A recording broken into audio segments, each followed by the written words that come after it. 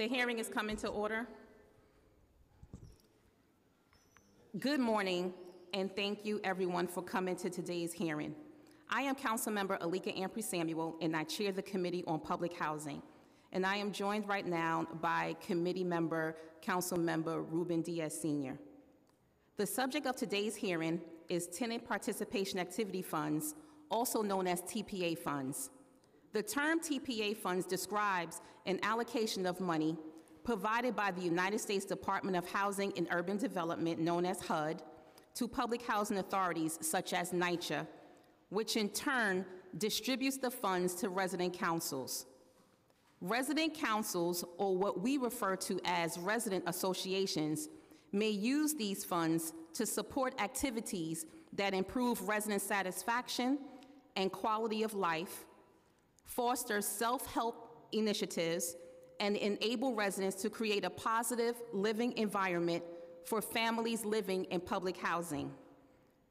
The rules that govern this funding allocation is dictated in clear words within Code for Federal Regulations 24 CFR 964.150, along with Notice 2013-21 that was issued on August 23, 2013.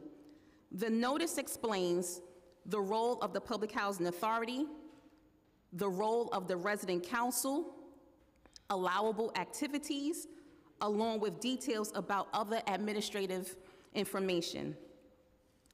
TPA funds are a valuable resource for residents, and in my previous role as a member of NYCC's Department of Community Engagement and Partnerships, I worked to figure out ways to make these funds more accessible. I played a role in drafting the guidebook utilized today that explains how TPA funds are administered so that residents can connect to much-needed services. Still, now as a member of the New York City Council, I continue to hear concerns from residents that NYCCC is falling short in its administrative responsibilities and being supportive of proposals, supportive of projects, and supportive of the overall association body. According to federal regulations, housing authorities such as NYCCC must, upon request, guide residents in establishing and maintaining resident associations. NYCCC must offer trainings to resident associations and engage residents about its TPA policies. Importantly, NYCCC must collaborate with resident associations on the distribution of funds. In recent years, NYCCC has undergone reforms to improve the administering of the TPA funds. And we know that there was a hearing on TPA funds in 2017. So today's hearing gives us the opportunity to reflect on what has worked, what has not, and what residents should expect from NYCCC moving forward. I look forward to hearing from NYCCC residents this morning and advocates about strengthening their partnership and optimizing the TPA process. As NYCCC moves into the land of unknown, residents should be able to have control over how they can improve their lives, the lives of their neighbors, and the overall experience in their developments. So with that being said, we have 12 residents who are assigned this morning to testify, who came in early to be heard. We will break into 3 separate panels of resident panels before we hear from NYCCC.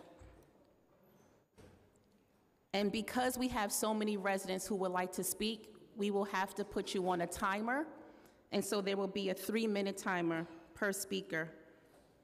And hopefully this will help guide the discussion after with NYCCC based on what the residents actually said before. And we have been joined by committee member, Councilmember Diana Ayala. And so now we will first see a short video about the TPA program and the commercial car program with NYCCC. We will first watch the video, and then we will immediately go into the resident panels. So first, we will hear from, one sec, before we hit play on the video, I just want to call the first panel just to be seated, and then we'll go into the video. So the first panel will be Karen Blondell, Crystal Glover, Ms. Lozano, and Robert Hall.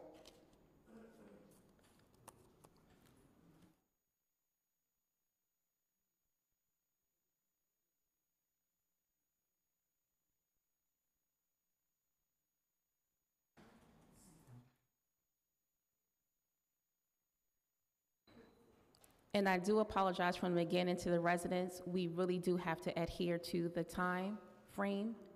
And so if you are going over a little bit, I am going to have to remind you.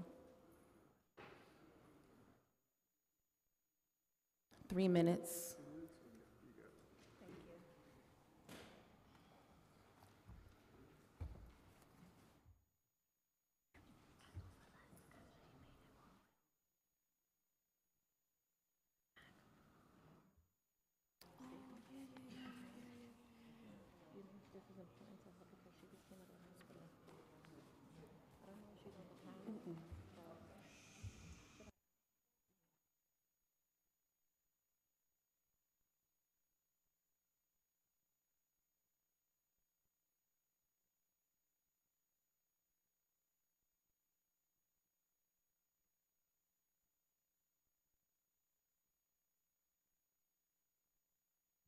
And I see that some have prepared remarks and some are pretty lengthy. And so again, a reminder about the time frame.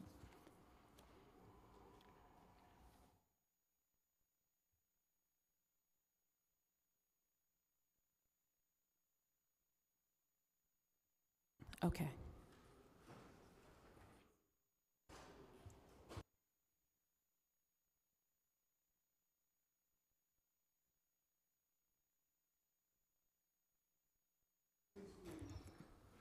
Who's ready to press play for the video?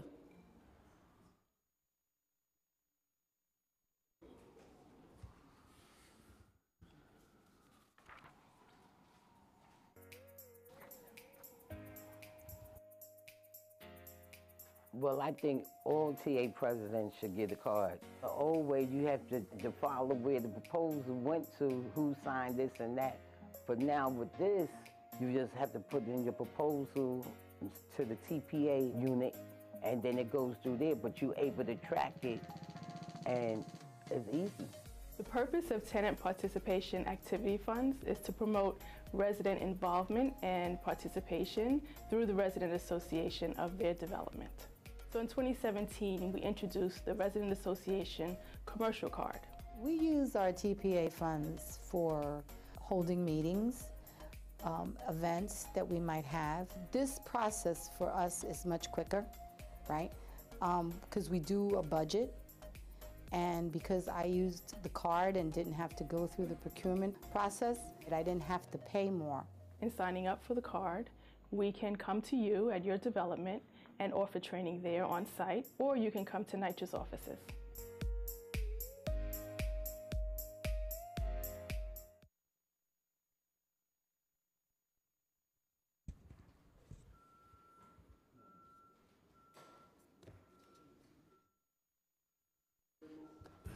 Good morning. I know I only have 3 minutes, but I'm speaking to everybody in this room. I'm a professional organizer, though I was told this morning when I ran in to make copies at my job that I was here representing myself. That's what nonprofits do. They take money out of the public housing community, they host all kinds of trainings, but when it's not done by the tenants, for the tenants, it doesn't work. Because then I have to give up my valuable time taking care of their business first before we could get to my business, and by that time, the tenant is tired. They're tired of being trained, they're tired of running around to 99,000 meetings and getting nothing in return. So that's how I'm gonna start this off. Secondly, I want to say to everybody in this room who's been a TA president more than 2 years or 2 terms, you should be ashamed of yourselves. You should be nurturing young people in your community to take your roles over and to advance our communities further. But that's not happening because y'all don't know how to relinquish control. Thirdly, the stuff you just showed on there, I've been going to resident council since 1996. I even ran 3 times against a corrupt election process. But guess what? That's not what the tenant manual tells the tenant leaders to be doing in their communities. Number one, it says you have to follow the bylaws. I've been complaining that the bylaws are antiquated, old. They've been set up since 1995 in my community with no one looking at them or revising them since 1995. That's a violation of HUD 964 rule, which says you have to look at those bylaws every 3 years. I have a package here. I'm not going to try to read it, Alika, because it is lengthy. But know that the one that I sent to HUD, to Lynn Patton, is 3 times as thick. Because I'm tired of playing games here. Tenant association is supposed to be educating the tenants on things like this. Public housing. How many people do we have? How do we build power? I've been going to tenant association for 30 years and it don't happen. So I went and started working for a nonprofit so I can hold those type of workshops. When we have RAD and infill going on in our community and you only come and tell us when you get to our development, that's not due process. So we went and we created graphs to show where the public housing in our community fits in with all of this affordable housing, which isn't affordable to most New Yorkers. They fit at the 30% range, which means they would be paying about $600 to $700 a month in rent. That used to be good rent in New York a few years ago. Unfortunately, in public housing, people like me are paying over $1,000, and then I don't have money for food, I don't have money for clothes, I don't have money for my grandchildren. This is sad, because I pay a good dime for public housing and in taxes. So I'm not gonna sit here and take up all your time, but public housing needs to run using the bylaws and the rent and the TPA guidebook and all of the activity that they doing, candy, hot dogs, and hamburgers, ain't got nothing to do with what the regulations in HUD 964 says they're supposed to be doing. They're supposed to be hosting the workshops that I gotta go give my life to a nonprofit to host. Thank you. You're welcome.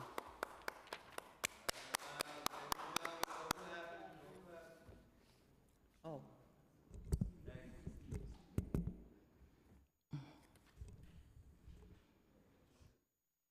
Good day, City Hall Council.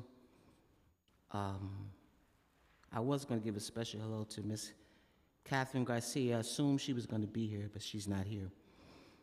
My name is Crystal Glover, and I'm a resident at Washington Houses, East Harlem, representing myself, because Manhattan South, there is no representation. CCOP doesn't even smell us, more or less look at us. The CCOP meaning Council of Presidents, okay? But Ms. B, I will give you a special shout out. I think her name is Linda B. She testified at a March 11th hearing, told everything that needed to be told. Getting back to me, I found out about tenant participation activity funds back in November 2011. I was just elected for president at Washington Houses. That which was called community operations then is now called resident engagement. Resident engagement didn't share TPA fund information with me. I found out about it while in a conversation with a consultant from the Share for Life program in 2012. From that point forward, my board and I started going to leadership conferences, meeting with organizations like the National Low Income Housing Coalition and the National Alliance for Resident Services in Affordable and Assisted Housing, just to name a few. We flew to different states, meeting many resident association leaders. In 2018, as part of Next Generation NYCHA, in partnership with the Fund for Public Housing in CUNY, a Resident Leadership Academy was launched.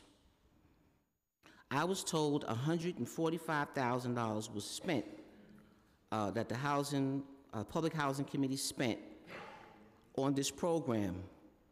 When NYCC's resident engagement asked me to become a student, I declined. I said to myself, did any of them consult the residents before creating this academy to see if it was even needed?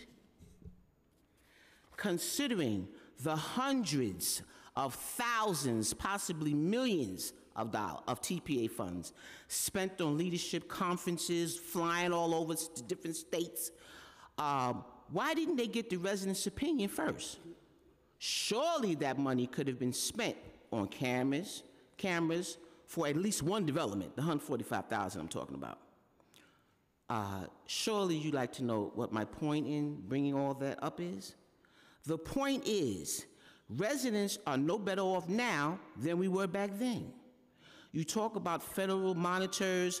Was anybody monitoring the progress of TPA funds to ensure the residents would become self-sufficient and are becoming the leaders that they are intended to be?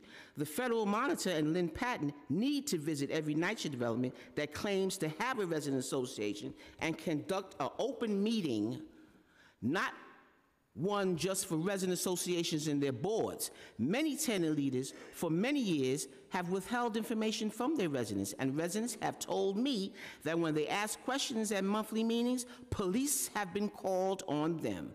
Membership is supposed to have privileges according to the bylaws. I pay my dues. I want to be included in the planning of activities at my development. Many RA leaders don't even abide by the rules of their bylaws, and because residents show no enthusiasm or concern, some boards stay on for many years. Unless HUD wants to continue throwing good money away, I suggest they do what I ask. They could have these open meetings borough by borough. The unfortunate thing is that there is a changing of the guards, meaning the chairperson, every 5 minutes, and so forth. In the words of Fulani, the attorney, NYCCA is kicking residents' butts, and she is 100% right. To conclude, to all the residents that have tried to make developments where they live a safer and better place to live, for all the heartache, misunderstandings, looking the other way, lies, sleepless nights, suffering and diseases brought on by stress and even death, I, Crystal Glover, salute you. Thank you, Crystal. Thank you.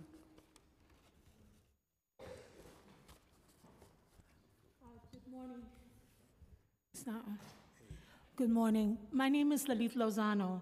I come before you today in 3 capacities: as treasurer of the Citywide Council of Presidents, as the resident and chair of Bronx North Association of Resident Councils, and finally, as president of Parkside Resident Council.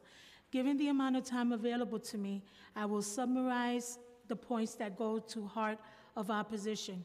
I applaud the rumor that NYCCA's TPA funds will be forensically audited, but it must be said that any audit must go back to the beginning of TPA distribution and must include both the 60 given to the resident associations and the 40 held back by NYCCA.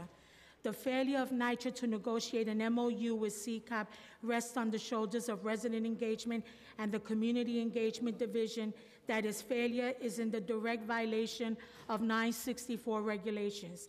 NYCCA attempted to subvert the good faith negotiation process with CCOP by imposing MOUs on individual resident associations under the implied threat that failure to sign what was present would result in denied access to TPA funds. None of these MOUs were negotiated. They were imposed on us. NYCCA reversed the process in place for decades and gave a meaningful role to CCOP and DCOP in the approval of TPA requests, determined that NYCCA should serve as only the approval authority for TPA requests. This was done to diminish the roles of CCOP and DCOP and done to impose the arbitrary will of NYCCA on the legit desires of resident associations. NYCCA further subverted the role of CCOP and DCOP and decided that resident associations could opt out of contributing to the budget of their district in order to deprive the districts of fiscal capacity to engage in district-wide training, which we used to provide, Councilwoman, that we can no longer provide because we literally are starving because of resident engagement, because they are dysfunctional. NYCHA, in addition to failing to negotiate in good faith, adopted TPA guidelines and treats them not as guidelines, but as mandatory regulations binding on associations while avoiding both the regularity and the procurement process. NYCHA violates 964 and New York law by taking the position that they have the power to determine the content of organizational bylaws. NYCHA takes the position that if bylaws are not certified by NYCHA, then they cannot be used and the TPA money can therefore be withheld. The word certified does not exist in 964 regulations. NYCHA violates 964 arbitrarily, regulating the electoral process of the non-for-profit resident associations and refusing the certified elections not conducted in the manner dictated by NYCHA, and then withholding TPA funds for lack of certification. Again, I repeat, the word certified does not exist in 964 regulations. NYCHA violates HUD procurement policy by arbitrarily denying blackballing certain vendors who provide training aimed at empowering resident leadership. And NYCHA violates HUD procurement policies by arbitrarily denying certain types of programs authorized by 964 and chosen by association leaders on arbitrarily and suspicious grounds.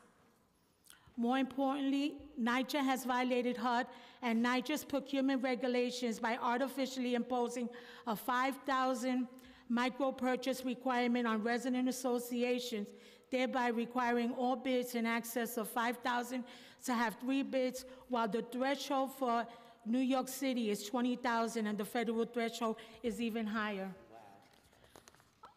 With all that being said, I have been doing this for over 30 years, and I just have to honestly say that, you know, all of us resident leaders, we put our heart and soul. We don't get paid to do what we do.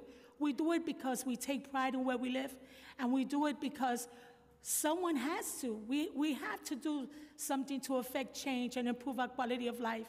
But it's just very disheartening that NYCHA has just literally have bullied us to the point that we can't produce anything, and we can't provide anything to our resident associations, nor our community. Thank you. Good morning, Chair Samuels. I come before you. My name is Robert Hall. I'm from Gun Hill Houses in the North Bronx. I come before you in my 17th year as a TA president. Okay. I have before me testimony. I was told by the present resident engagement crew that the 964s and the TPA funds were distributed from 2006 up until the present. I've just provided information that I have before you, all right? And you can email me. I have information that I was given from Jerry Lamb, who taught and trained me with regards to TPA. I have gone to meetings since 2002, and I was given pieces of paper, and I have it. You can look it in your testimony. These are the amounts that were due to the individual housing developments in Bronx North.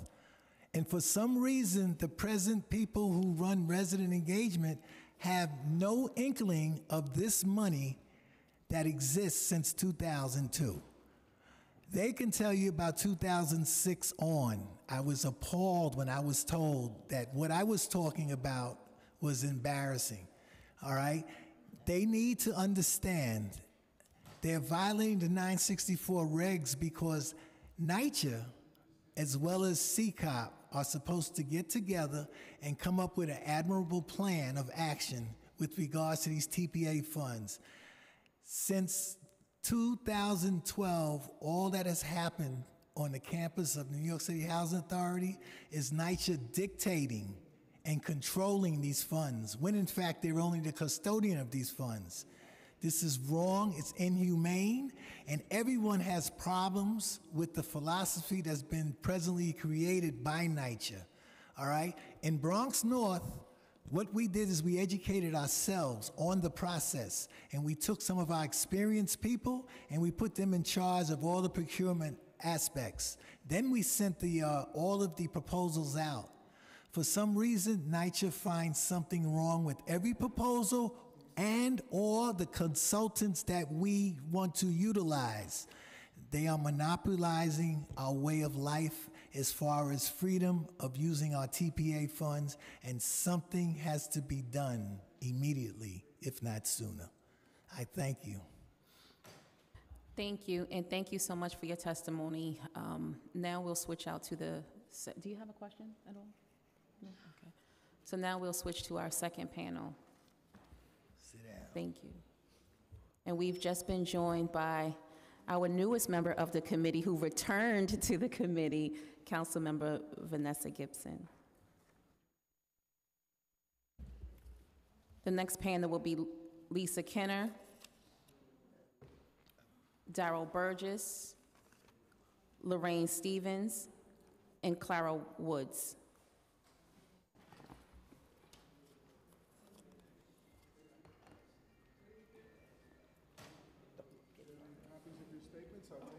Oh, I have no copy on the right.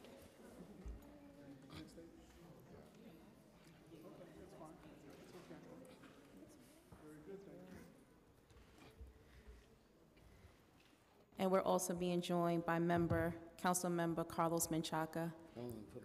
And you had several people ask about you first thing this morning, so now you are here. I can't put my pocketbook on the floor. I don't have no money. Don't put your pocketbook on the floor. This thing is.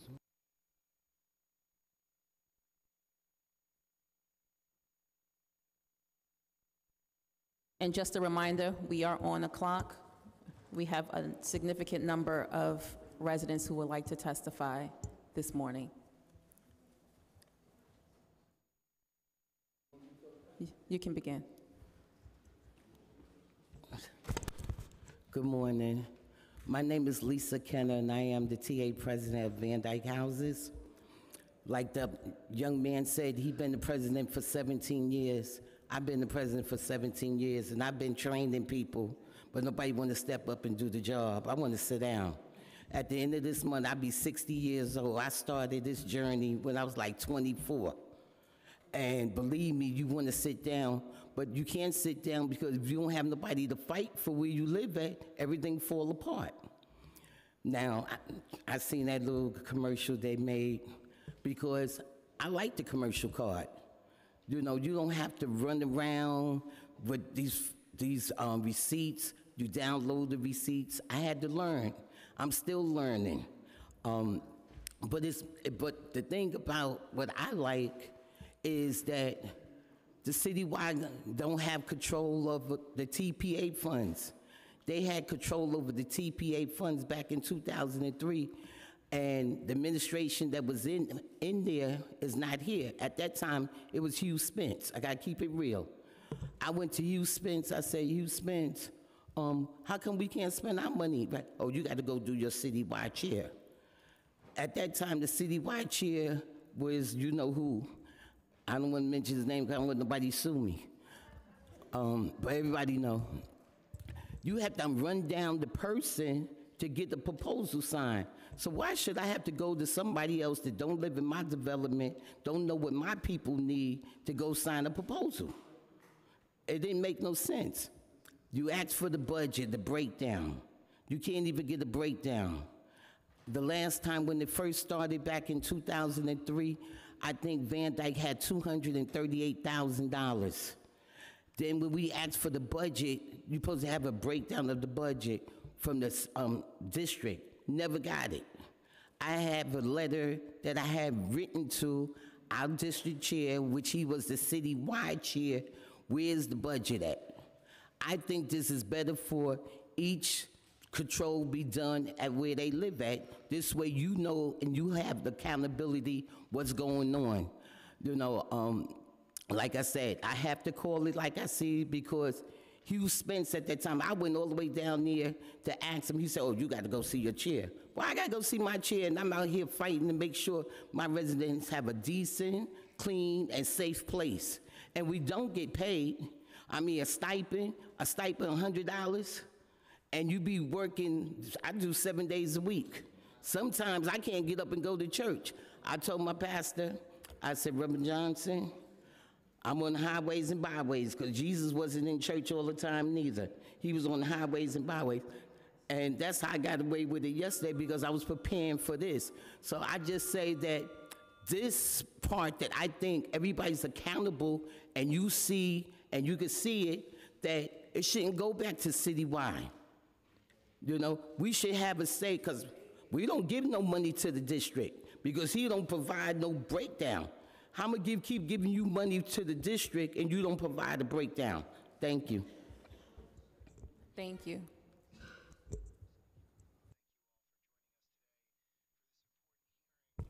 Good morning. My name is Darrell Burgess, and I'm the resident leader for the Ingersoll houses in Brooklyn. I also agree with Ms. Kinner when it comes to TPA activity. And the commercial card has been a big help to us at Ingersoll. We're a 501c3 organization, and proposed activity and expenditure must meet TPA eligibility, and proposed submission must have required supporting documents to avoid approval and process delay. The commercial credit card was introduced to Ingersoll, and it has become easy to use, and it lets us integrate the commercial card data into an accounting system. The Smart Data provides a workflow-based expense management solution which enables us to better administer expenses. It is an intelligent management tool for optimizing business, spending with user IDs, passwords, and security control questions. It helps in accessing our organizational information. Upon submittal of TPA proposals, we receive a response within 10 business days. We follow our TPA guidebook, funding agreement template, and annual spending plan. The funds may be used at the citywide district or local levels in collaboration with residents and NYCC. Once a purchase is made, we scan the receipts into the smart data where they are uploaded, reviewed, and saved. Through this process, resident associations have access to utilizing the funds for the benefit of NYCC residents and communities. Our resident engagement coordinators are always available for me for assistance.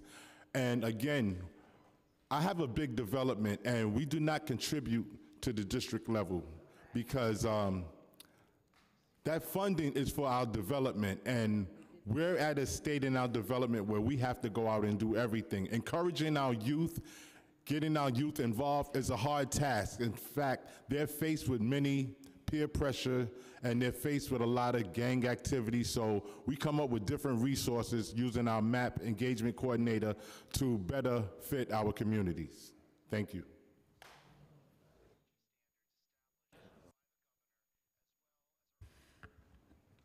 Good morning. My name is Lorraine Stevens. I'm from Boulevard Houses. I'm the financial secretary. And as far as the TPA commercial card, we at Boulevard, we really like the card because it benefits us. We're able to do whatever we need to do as far as concerning the residents. It's very helpful and it's convenient, and like once we do our purchases, we upload it and we're good to go.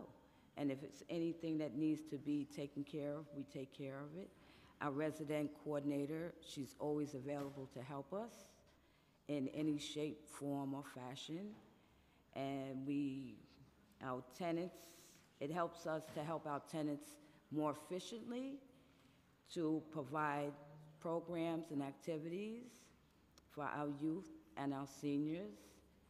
And we would like to say on record that we support the TPA program, the card, because it's easier than going through any other channels. This way we put our proposals in, and once it's approved, we're good to go. We have had no problems with it, and like I said, once we do what we do. Our residents are happy, we're happy, and it keeps us focused, and we know exactly how much money we have to work with. And I just want to say again that we really support this program, and we hope that it stays in place. Thank you. Thank you. But 1 second. We have a few seniors that are up against the wall, and so I just want to make sure that we can, thank you. Okay. There are a couple of chairs, a couple of seats in the second row.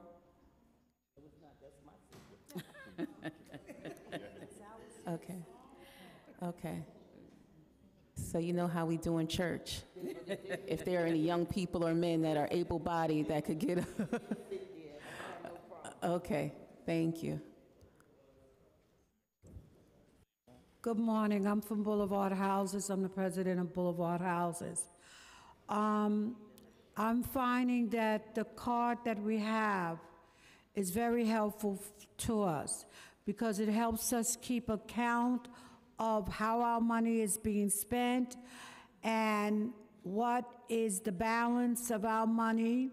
Not only that, through using the card, we are able to keep a paper trail on everything that we do and everything that we spend. It allows us to build a folder of everything that we use. Not only that, I am very happy with the coordinator, Ms. Jacqueline Howard, because she has helped me and my board to walk through the process of knowing how to use the card, how to write proposals, how to get in other organizations to come in to help us in our development, far as health issues and different things that we need, organizations for our children to come in, daycare programs and different things that we need to bring into our development. Through us having a coordinator every month when we have a meeting, a cluster meeting, she brings in information for us that we normally don't get from NYCHA. If we don't get it from our cluster meetings, we don't find out about it. So I'm very happy and grateful for the cluster meetings because it helps us to find out what's going on inside of NYCHA, that us as TA presidents, that NYCHA does not volunteer that information to us. So we find those informations out through the cluster. Another thing that I am happy for is that our coordinator comes out to our office to help us if we're having any type of problems with downloading receipts or anything dealing with the computer, because I'm not computer savvy. So I've had to learn all of this. And I'm grateful because I've been guided through the process step by step. And when it was the other way, we had to keep running down here to 90 Church to find out who to sign this paper. If that person wasn't in, it was held up for weeks at a time. And sometimes we were running into occasions and affairs that we had to have that we couldn't get our documents signed and approved on time. So through us having resident engagement, some of that has been avoided. So I'm grateful for the smart card, and I'm grateful for the information that I was taught how to go about using it, writing proposals, and becoming more active. And it takes up less time with us being able to explain what we're learning to our residents. So I'm grateful. I just want to thank you. Thank you so much for your testimony. And now we're going to hear from the third panel. Any questions at all from the? I have a question. Okay, one second. One minute. Sorry, could you hold on a minute? 1 second. We have questions. Could you, any of you, explain what the outreach was when NYCHA started this program? there was a series of meetings throughout the city with NYCHA resident association leaders. How engaged did you feel in that process? Did you feel like you were being told that this was going to happen? Did you feel like you were a part of the planning decision committee? Did you feel like you were adequately engaged? Obviously, this panel is very, I guess, accepting of this new process, but how could you walk us through the engagement part of it? I think a meeting was, it's been so long ago, time to do so much, but I think a meeting was called at 90 Church Street. I think they had a meeting or something that was talking about putting out the plan. And I felt good because in the district where we live at, he wasn't doing this, teaching us this. So they wanted to come along and teach this, and you have to pick up and grasp what things are right and what things are wrong. And I just want to give a shout out to Ms. Howard, because she sure enough helped me, because I don't know nothing about no downloading.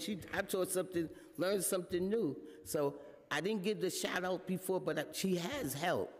That was a part of the process that I think they called you in and was talking about it. Then you have, every month you go to the cluster meeting. There's always something different to learn. And we have a lot of seniors, and you know, a lot of seniors don't know about computers.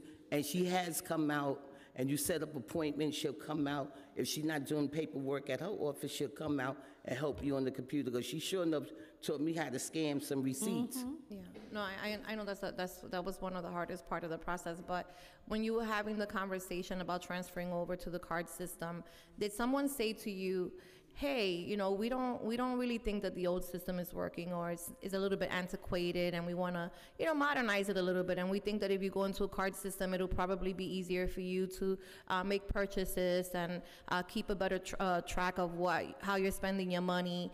What do you think about that? Did anybody ever ask you that, or were you simply brought into a room and told, this is the new way that, you know, this is where NYCHA's heading, we're moving away from the old TPA system, and we're heading, you know, south? Is that what happened? That's the way they was telling you, that this is the way, you know, NYCHA's is heading to a different way.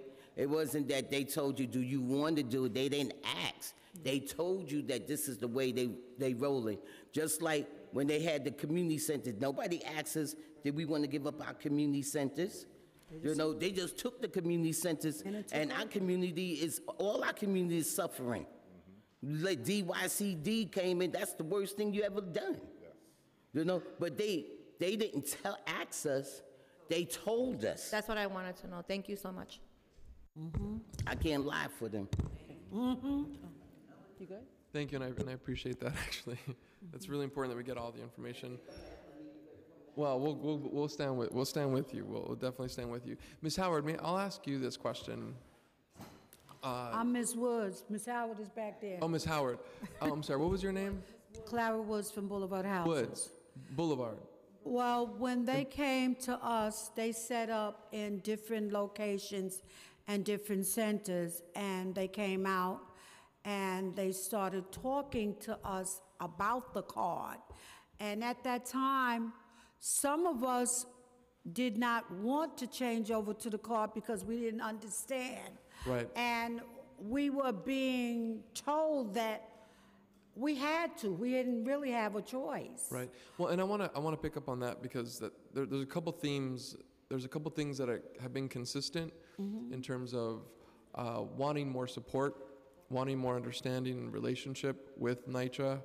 And I think there's another component to this. There's another side, that's the relationship with the tenants on the side and people that can support you in leadership. And I kind of want to get a sense about how you then turn to the community and say, I need your support. Can I engage with a maximum amount of people? And so what then do you do as a leader to bring more people to the table, to engage more people? How do you measure that? How do you track that? Well, every month in my development, I have a meeting. And whatever information that I collect about NYCHA from the cluster meetings or any other meetings that we go to bring back, I bring back information to my residents and literature to my residents so that they can read up on what's going on as well as what I'm finding out, I bring it back to them. So those meetings are really important. Those meetings okay. are very important. Tell me a little bit about, developments. and I'm going to walk you through a few questions so we can get to the next panel, but I have meetings too in the district, and not everybody comes to even my meetings as a city council member with a larger group of people. And so I'm continually frustrated, but also trying to figure out ways to engage more people. And so I don't know what it is in your development, and in Red Hook, there's a lot of challenges there too. A few people come with a group of 8,000, 10,000 people living in a development. 15, 20 people will come. And so help me understand how beyond those meetings you can engage more people, because here's the question. These dollars are important to impact many people. We heard about the young people. We heard about seniors. There's so many different populations. We haven't even talked about immigrants who don't speak English, who need translation. And so there's all these barriers. And so I kind of want to get a sense, I just asked you, but if anybody has any more things to say about that's one of the other questions that can help build power to demand more from NYCHA, but you can't have one without the other. Well, we bring out speakers with literature that comes to our development, that can speak to our tenants and explain to them what is going on. Every month, we have different people from different agencies to come out to our meetings to speak to our tenants. Thank you. Thank you. I want to It's get a very couple. hard. It's hard. It's hard. You know, sometimes people don't read the flyers. What I learned to do, I purchase a sound system. I go to the street. People listen more than they read. And that's what I find to be affected. I started off with a bullhorn, now I carry this thing and a mic and stuff like that so people can hear. Also, you know, we have people that don't speak English. I have a person that speaks Spanish, because I only speak a little bit. So I have to have somebody with me who can speak Spanish, because this way they understand. And I find that by having that person, I get more Hispanic people to come to the meetings, you know. But I think, like you said, people don't come to your meetings. Maybe you need to ride around in the car and put a sound system up there. Yeah, well, and we're always trying to do that, and that's a difficult thing. The last comment I want to make is, I also heard that you're volunteers, and there's a small stipend, and that's not easy. So there's a lot of pressure on you to do this work without any kind of professionalism that also requires more responsibility and accountability for you and your meetings, and making sure that you register people who are coming in to really have a track record and transparency of your meetings. That all takes professionalism, and I think that's what I'm hearing more, that we need to push as we look at TPAs. How do we professionalize these councils so that the term limits and all the things that are required get followed, so that you can have the most robust opportunity to communicate to the most people, and get more empowerment for everyone, young and our elders. But let me just say this to you, because a lot of people have misinterpretation about the people in public housing. Yes, you do professionalism, but I went to college. I may live in public housing, I went to college. I got a BS in public administration, okay? You may not think it, but I do. Yep. And with my knowledge from the school I went to, and with the knowledge that I learned from them, picking up from different presidents. I may live in Brooklyn. I know presidents in the Bronx, in Manhattan. I keep them connect. I just don't know presidents in Brooklyn. You know, I know what's going on in Manhattan, the Bronx. I had Mr. Toplin call me from Manhattan somewhere, or the Bronx, but I know he's up there, he don't live in Brooklyn. Right. But the thing is that people have to realize not everybody may went to college, but people got common sense. And as a president or a leader, you have passion where you live at. Right. I don't want housing to fall down, because if housing falls that way, I'm going. That's right. I'm not trying to move down south. I ain't got nothing against down south. That's right. But I know one thing, in New York, I can catch a bus or subway any time of the night. Right. You know, but it just have to be, I just know that the administration have to be more sit down and talk and communicate and don't think that we less than people. Right. Okay? It's respect. You're asking for because respect. if it wasn't for the residents, they wouldn't have no job. Right. And a lot of them making 6 figures, and we only making $100 a month. Well, and that's, I guess, what I'm saying. But I'm gonna have to, 'cause Okay. this is a lot. Thank you. And I do appreciate, I'm gonna say this, I do appreciate the dialogue because again, when we come into these hearings, we only hear from the administration, from the agency, then they leave or continue to have somebody there, and then we hear from the public. This is an opportunity to be able to hear from the residents, hear what's going on, and then have NYCHA respond to that. But we do have to make sure that we hear from everyone because we've already been in this hearing for 1 hour, and so we still have 7 more residents to speak. And so thank you so much for your testimony, and we're gonna call on the next group. Audrey Clemens, Diana Blackwell, Ronald Topping. And we have been joined by Council Member Richie Torres. Thank you for being here. And Chair Lady, can I ask you a question? Can you ask me a question? Sure. While they're getting settled, you want to ask me a question? No, you just said that the purpose of this meeting is for the resident to come and for NYCHA to respond. Yes. Is there anyone from NYCHA here today? All of NYCHA's here. Who's NYCHA? They're testifying after. We're listening to them after. I'm talking about NYCHA, someone from NYCHA that could make this issue. Yes, so the Executive Vice President is here. Okay. Okay.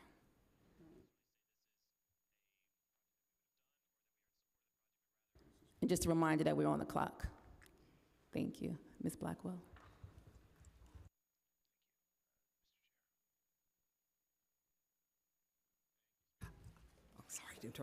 I'm sorry. I'll say again, good afternoon, Chair Samuel and honorable council members. Before I begin, I just want to give a shout out to my zone coordinator, who is absolutely wonderful.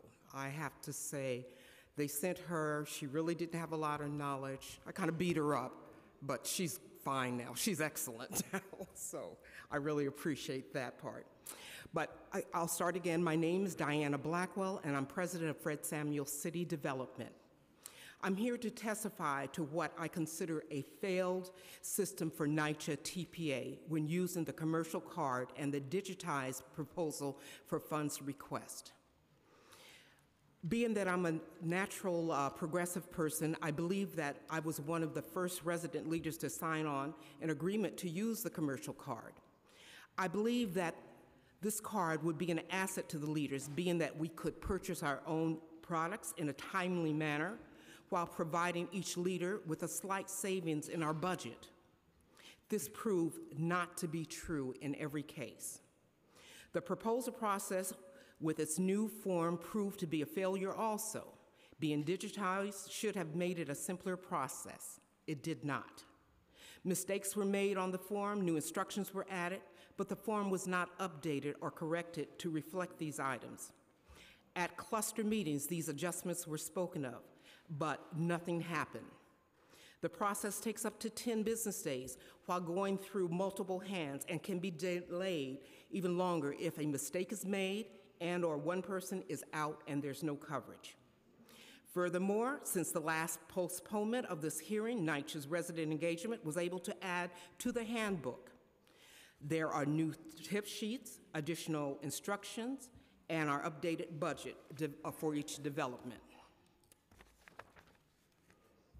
As for me, I have a personal grievance that after following the rules and submitting my per diem request for a September conference, I never received the per diem. I tried unsuccessful for weeks to conclude this matter with resident engagement, but to no avail. We are still waiting for our reimbursement.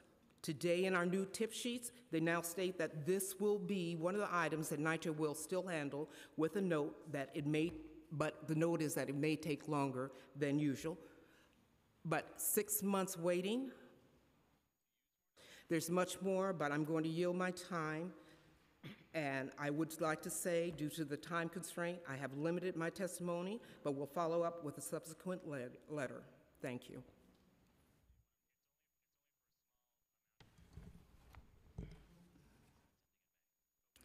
Good afternoon. I'm the president of PS 139 Senior Building in Central Harlem. Can you just state your I'm name? here today to voice my concern. Just state your name. Oh, I didn't hear. Your name. Okay. Audrey Clemens. Thank you. Okay, sorry about that. I'm here today to voice my concern about the new commercial card that we are now using in NYCC for TPA. To begin, I don't like the new system because it is hard to use. It's just not friendly to seniors. When I shop with the card, that's okay, instead of someone else shopping for me. But once you get the card, if you don't use it in a certain amount of time or forget to write down your password, then you must try to get in contact with NYCC commercial card staff, and they are not quick to respond. When I must turn in the receipts, this is very difficult because I do not know how to use the computer well enough to do this, even though I have taken up computer classes. Instead of NYCC taking the receipts for us, we must scan them and save them. I don't understand how to scan. I must seek help each time for my proposal and receipts. NYCC say that we must scan them within 5 days, and sometimes I have no help to do this. Then I am locked out and have trouble getting back in. In order to turn in our receipts, there's a long process that has almost 12 steps, and I have tried to understand how to do this, but it is hard. In conclusion, I would say again that this new system is hard to use, especially for us seniors. There should be a choice of which way we place our orders and not be forced to do it in a new way. This system we do not know, since this is not what our generation grew up on. We only use the computers for family, fun, and things. This is what a paid person used to do at NYCC, and now we are doing it for free. Thank you.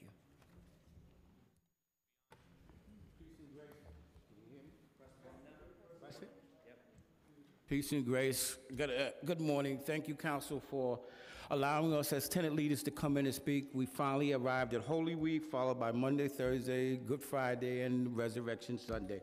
Amen to all of that. I want to start off by saying that there's a couple of talking points I have here. I'd like to know what is the legal justification for signing up for a commercial card, that there is no place that rule in HUD that says that we have to do that. If we don't sign up for it, we're being forced to told that you're not going to be able to have access to your TPA money. To me, that sounds like controlling. It's not their money, it's the tenant association participatory funding. That's where that money belongs. That's what resident leaders have guides to work and have that sort of stuff. They have no justifications for that. When it comes time to get monies for things like our internet service, where we have to upload cards, there is no monies being paid out in advance for our services. If you don't get a proposal in on time, when it comes time for you to get those internet services paid, they cut your service off. If you got stuff that you purchased, you're not able to upload, you can't run to the library, they give you 45 minutes, so then you turn around and you're stuck with having your money shut down because you can't upload a receipt. How ridiculous is that when there's money in your account, whether it be allocated money or reserved money? You understand?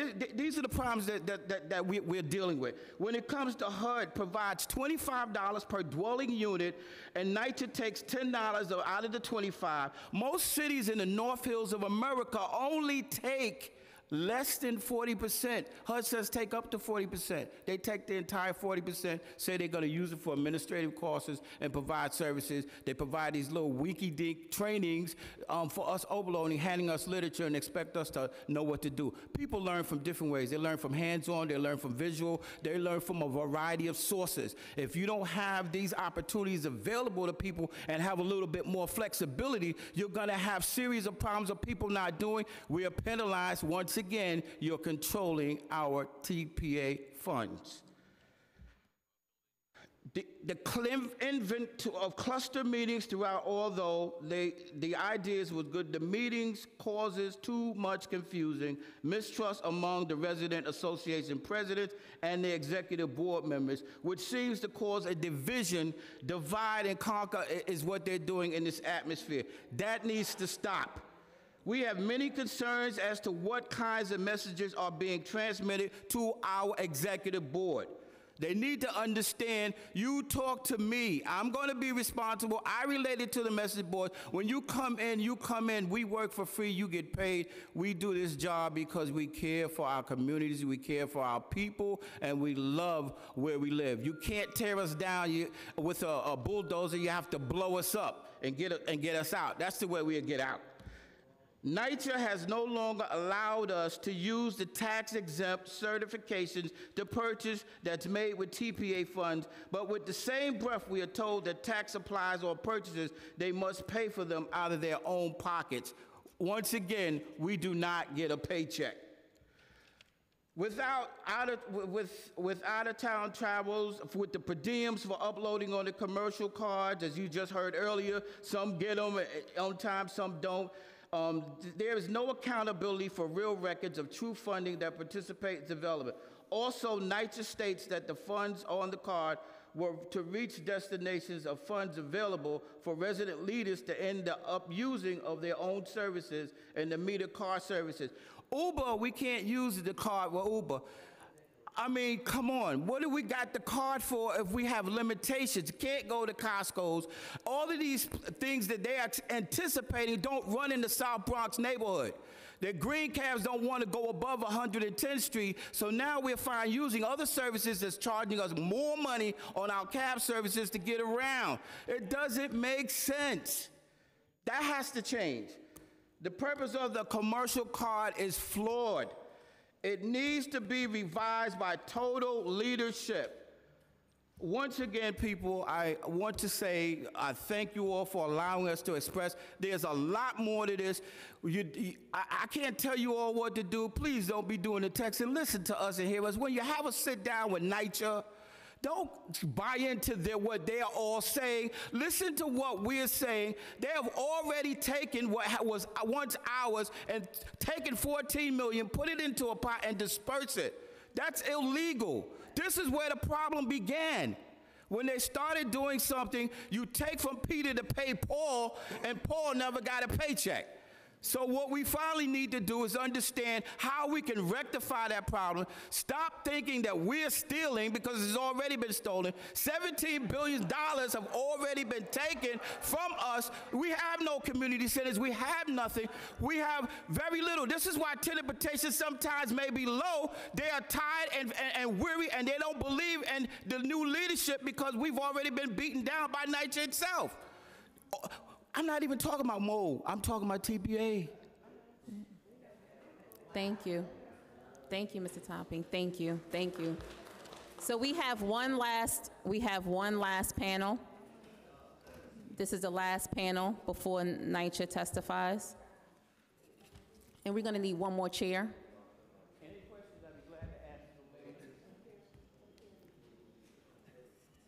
Carmen Quiones, Princella Jamerson, Aixa Torres,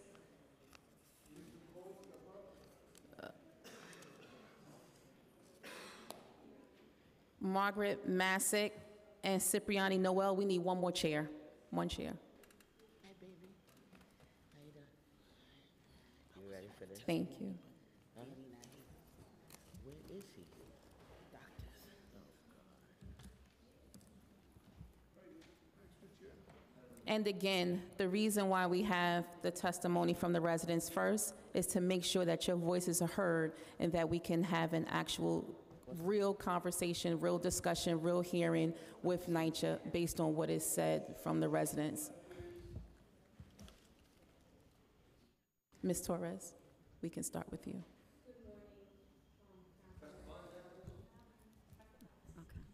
Good morning, council members. My name is Aixa Torres, and I'm the Resident Association President of Alfred E. Smith Houses Resident Association, Incorporated. The history of the TPA funds in NYCHA in the past have been, if you have a godfather, you get baptized. However, with the card system, there's a transparency that never existed before. And even though there might be glitches and they still need to, like any new system, things need to be fixed. But at the end of the day, the transparency that we now have with this card system never existed. You're speaking to a resident association that had to hire an attorney just to get certified with our election. You're speaking to a resident association who tries very diligently to keep our residents informed. We try to do a lot of things. However, the way the TPA funds were being done, when you wanted to buy something, I have translation equipment that I actually need desperately that have been sitting in the boxes because when I had to do the other system, the person who ordered from NYCHA didn't know what they were doing. Then they would come into the management office and sit there. So by the time you got the things you ordered, they were no good. So they're still sitting in the box, brand new, sealed, because I haven't been able to use something that I desperately need for my residents to be informed, and that is their right. And my responsibility as president is not only to inform my executive board, but for every resident who lives in Alfred E. Smith houses. And I take this responsibility serious. No, we don't get paid, and I get that, but I chose to do this. I'm retired now, so I have more time, but I just came from a retreat, and part of the reason we were able to do it with the executive board and my chair people of my committee, because we have several committees, was because we used the card, and I was able to find a place that was reasonable, do all the things that I needed to do to accommodate. Because now that we're incorporated, we not only have obligations to NYCHA and to everyone else, but we also have legal fiduciary responsibilities, and everybody needs to know. So I am in favor of the program. Yes, something needs to be done. And there might be things that fix. And I want to give a shout out to my coordinator, Denisha Wheeler, because she's done an excellent job of supporting and helping the people who use the card. Thank you. Good morning. My name is Margaret Masick. I'm an ex-treasurer for Oceanside. And I just would like to talk about some of the glitches in the card. Is one card to 2 people in the board, and only those 2 people can go to training about the card, which I think is wrong, because I think all the board members should be able to go to the trainings to be on one page. They shouldn't just make it to stickler for just those 2 people.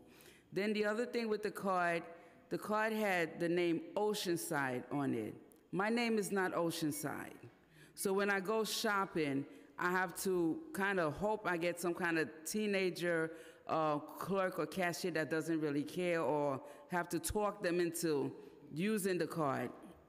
Because when I went to transit to get Metro cards, they gave me the 3rd degree. I needed this, I needed that, because no matter what IDs I showed them, I have no NYCHA ID, and I even tried to get one. They told me they don't issue it. And then it's like, Costco, when I applied for Costco and also for the bank card, it had Oceanside Incorporation and my name underneath. So I don't know why would NYCHA be cheap enough not to do that. Just a card with, and some people, to truth be told, you can't always, every place you go, convince people that you are that person. And then there are times where I use the card and the young person, the cashier, I guess I have a trusting face, didn't ask for no ID. So that means anybody could really use that card. So I think that's a huge flaw. And then there are places where, like I said, they won't give you, they're gonna give you a hard time to try to use it because your name is not on the card. Why would two people be able to use that same card? And I was told when I went to the training that you have to trust your board member. I'm like, I don't even trust my own sisters with my, with my bank. How am I trust a board member? They can do anything with the card, and then my name and their name is, whatever. It still goes back to you? Yes, still can go back to me. I don't have money to be paying back anybody anything. And then, it's really true. Anybody could use the card. And it's like really frightening that because sometimes I was telling the president if he had the card, and I know he has people in his house that I can say I may not trust them. Suppose they take the card and do whatever, it still goes back to me. And I think that's, that needs to be improved. And also, I am somewhat computer savvy, I am educated, and it took a while for me to learn the uploading thing. And I went to training twice, and I thank God I was able to go twice, and I think we can go even a little longer. And we need to know about this 20% given money to be a little bit more clear. Thank you so much. Good morning. My name is Priscilla Jameson. I'm the resident leader for Millbrook Houses. I'm here to talk about the commercial card. The commercial card is way beyond most of the resident leaders' ability to work with. In order for some of the resident leaders to upload the receipts, the coordinators will have to come and help them through it. Once you get the card and you use it, they are telling resident leaders that they have 72 hours to upload the receipts. NYCC is now moving June 1st, 2019, for the remainder of the resident leaders who would not want the card to take it. If they don't take the card, they will not be able to use TPA funds. I'm gonna give you an example of something that happened when I recently went for training for some of the people that came out there with the cards. They came out for training, they didn't have their per diem, they didn't have their money to put down in the hotel in order for them to get in the room. I forgot what you call it, but it's like you have to give them the card so that this way you'll be able to enter the room. There was no money on the card. Some residents couldn't even pay for the registration for the training. So I have a lot of concerns about the way NYCC is moving so fast to get these cards in our possession. I have many concerns, and I hope that y'all hearing our testimony that y'all would ask those questions of NYCC. Why are they moving so fast without proper training? Another thing I want to say, we need a total and full accounting of TPA funds. This must be done as soon as possible. We've been asking NYCC for years for an accurate account of these funds, and we still hadn't received them.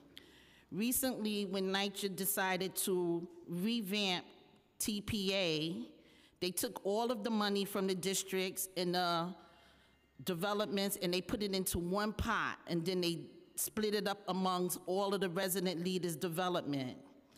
There was resident leaders that had a whole lot of money in their TPA account that now you can't find it. It's missing by thousands of dollars. So the next problem is with the resident engagement department. There's a total lack of communication and non-responsiveness of the department. So in other words, if they are not happy or pleased with you, you get no call back. And I want to also say that my coordinator, Miss Alina Williams, really comes out and try her best to help the resident leaders. Thank you.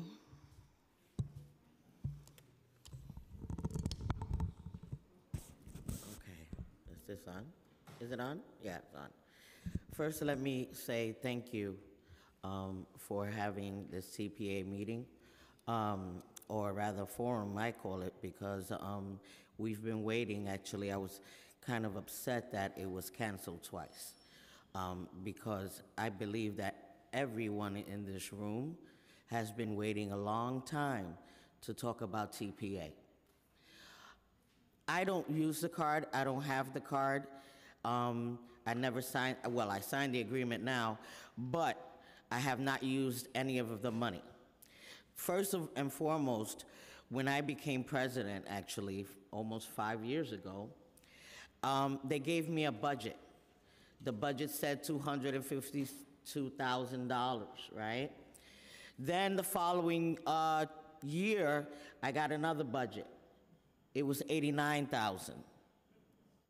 Now you do the math. I am not, I want to know where that money went. First of all, in my development, every apartment is accountable. You count every apartment, that's how the TPA monies are gotten. So how would you take my money and give it to another development? That's illegal, and it needs to be looked into. Now, if they took that type of money from me, I want you to add it up. Add it up by all of the developments. We're talking about billions of dollars. Where's that? I really can't talk to you about how the card works and how the card doesn't work. I'm quite sure that I'm capable of working the card, working everything that I need to do. But that's not the issue. The issue is that this is a dictatorship, and it cannot happen. How can you dictate to us when you're supposed to oversee only? Even our consultants are attacked, and I'm talking in general, okay? If we want someone to represent us as a council, they have something to say. If this is, in fact, my development, I know what's going on. I want my own council. You don't have to say who does it or not. That's not your business. We should be allowed to have representation. And there's always a problem when you get it. Either they don't like him or they do like him. Now, another thing, TPA and a lot of the presidents. Listen, this is a dictatorship instead of a democracy. We have a lot of presidents that are on the side of NYCHA. Why? Y'all need to investigate that. Okay? Y'all really need to investigate that.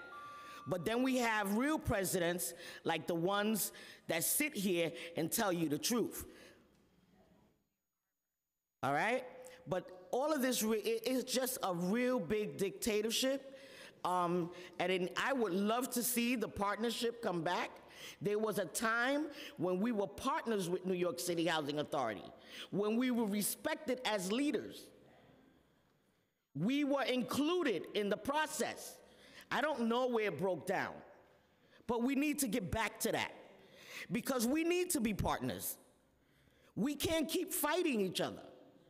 But you got to know that these leaders that, like they said, they don't get paid, you need to start respecting. You come in my development, respect me. Because we're on the ground. Our skin, our sweat is in our developments, not anyone else.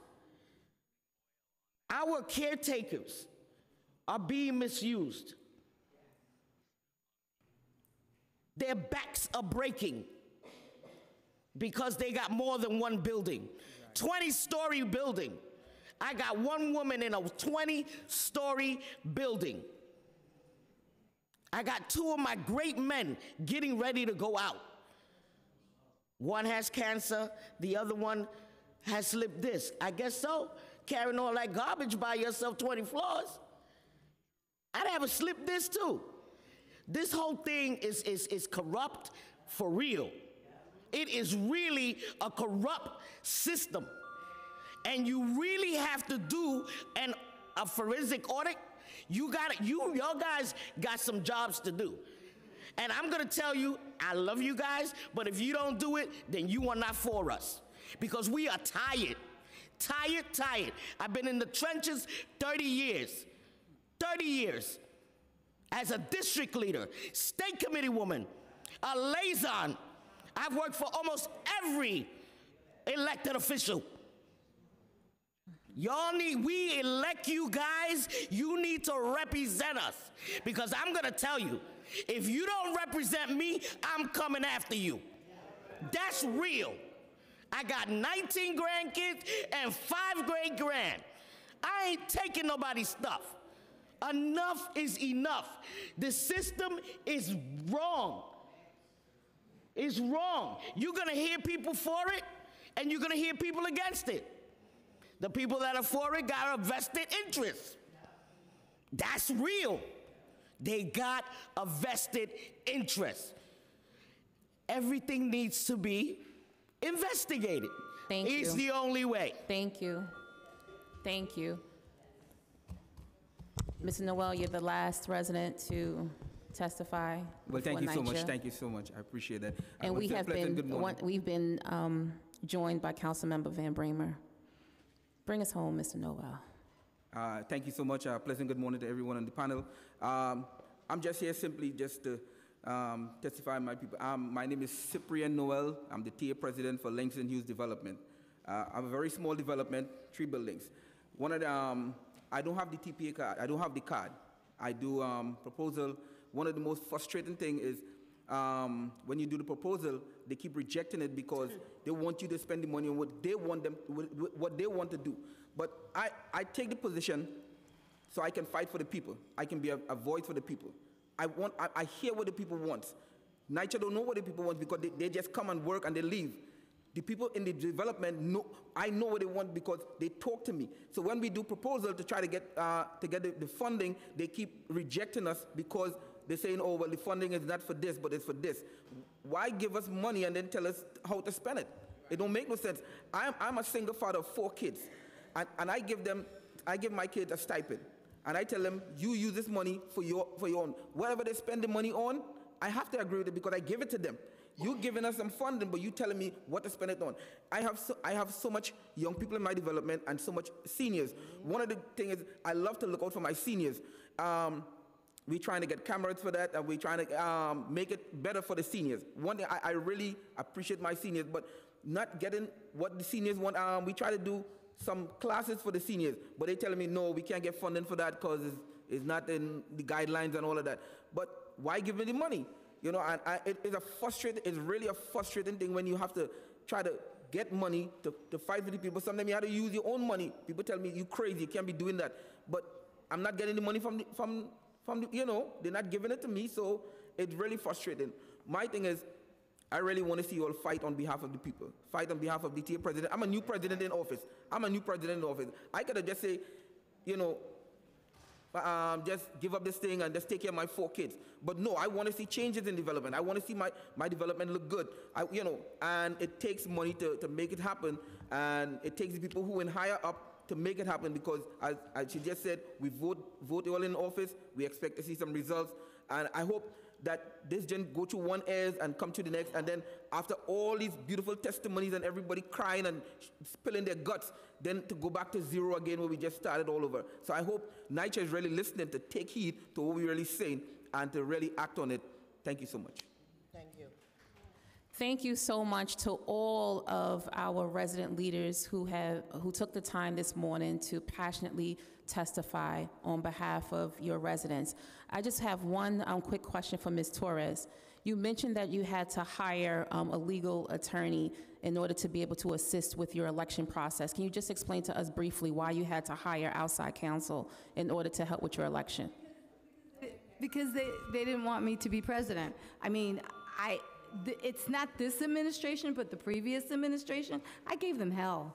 Okay. I mean, it's okay. I landed up in the OR room, but, you know, I gave them hell because it wasn't right what they were trying to do. But I did hire a legal team. We took NYCC to court and we won. And we held everybody accountable.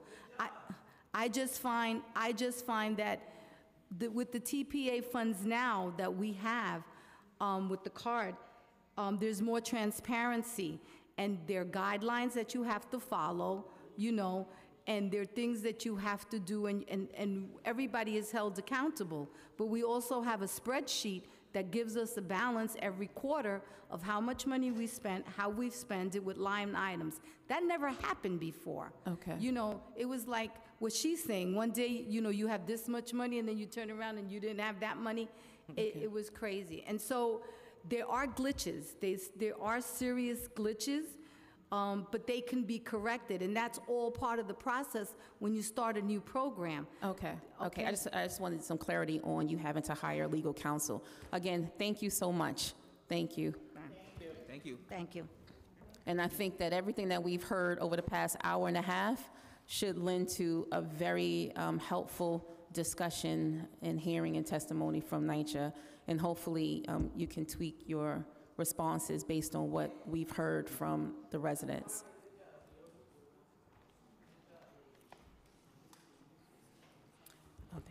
And we've been joined by committee members, Councilmember Salamanca, and we've also been joined by Councilmember Traeger. And is there someone's birthday today? Happy birthday, Councilmember Traeger. And thank you for spending your birthday with us.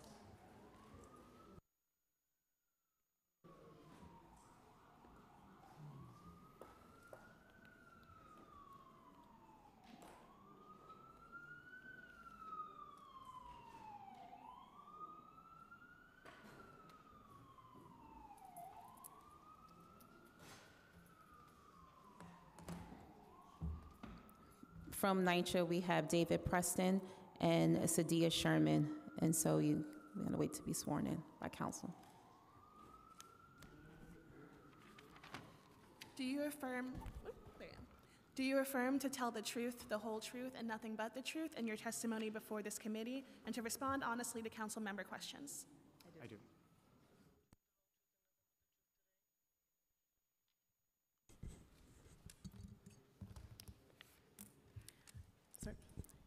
Chair Alika Ampry-Samuel, members of the Committee on Public Housing, and other distinguished members of the City Council. Good morning. I'm Sadia Sherman, Executive Vice President for Community Engagement and Partnerships at NYCHA. Joining me is David Preston, Executive Vice President for External Affairs.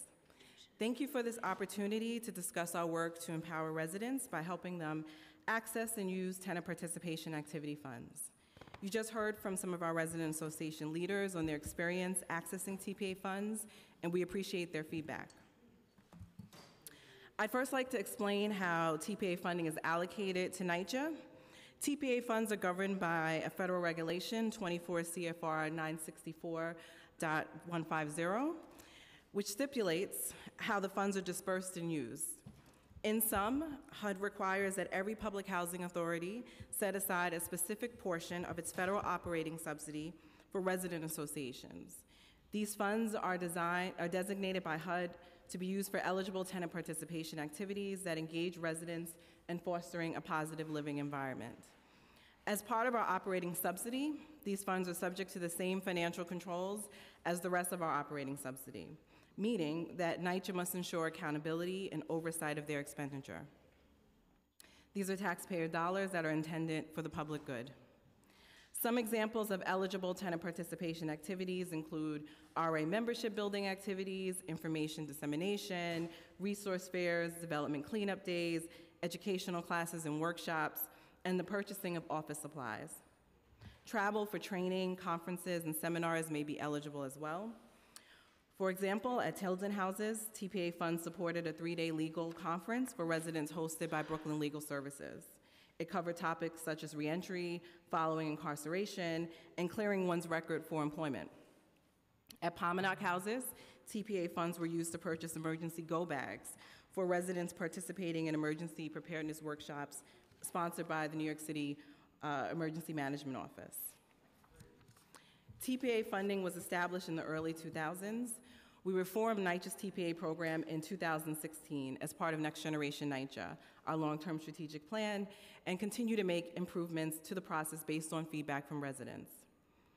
When NYCHA last discussed this topic with the council in 2017, my colleagues committed to several actions that would improve the TPA funding process for residents. These included several processes and transparency improvements, and I'm pleased that we've accomplished the following since then.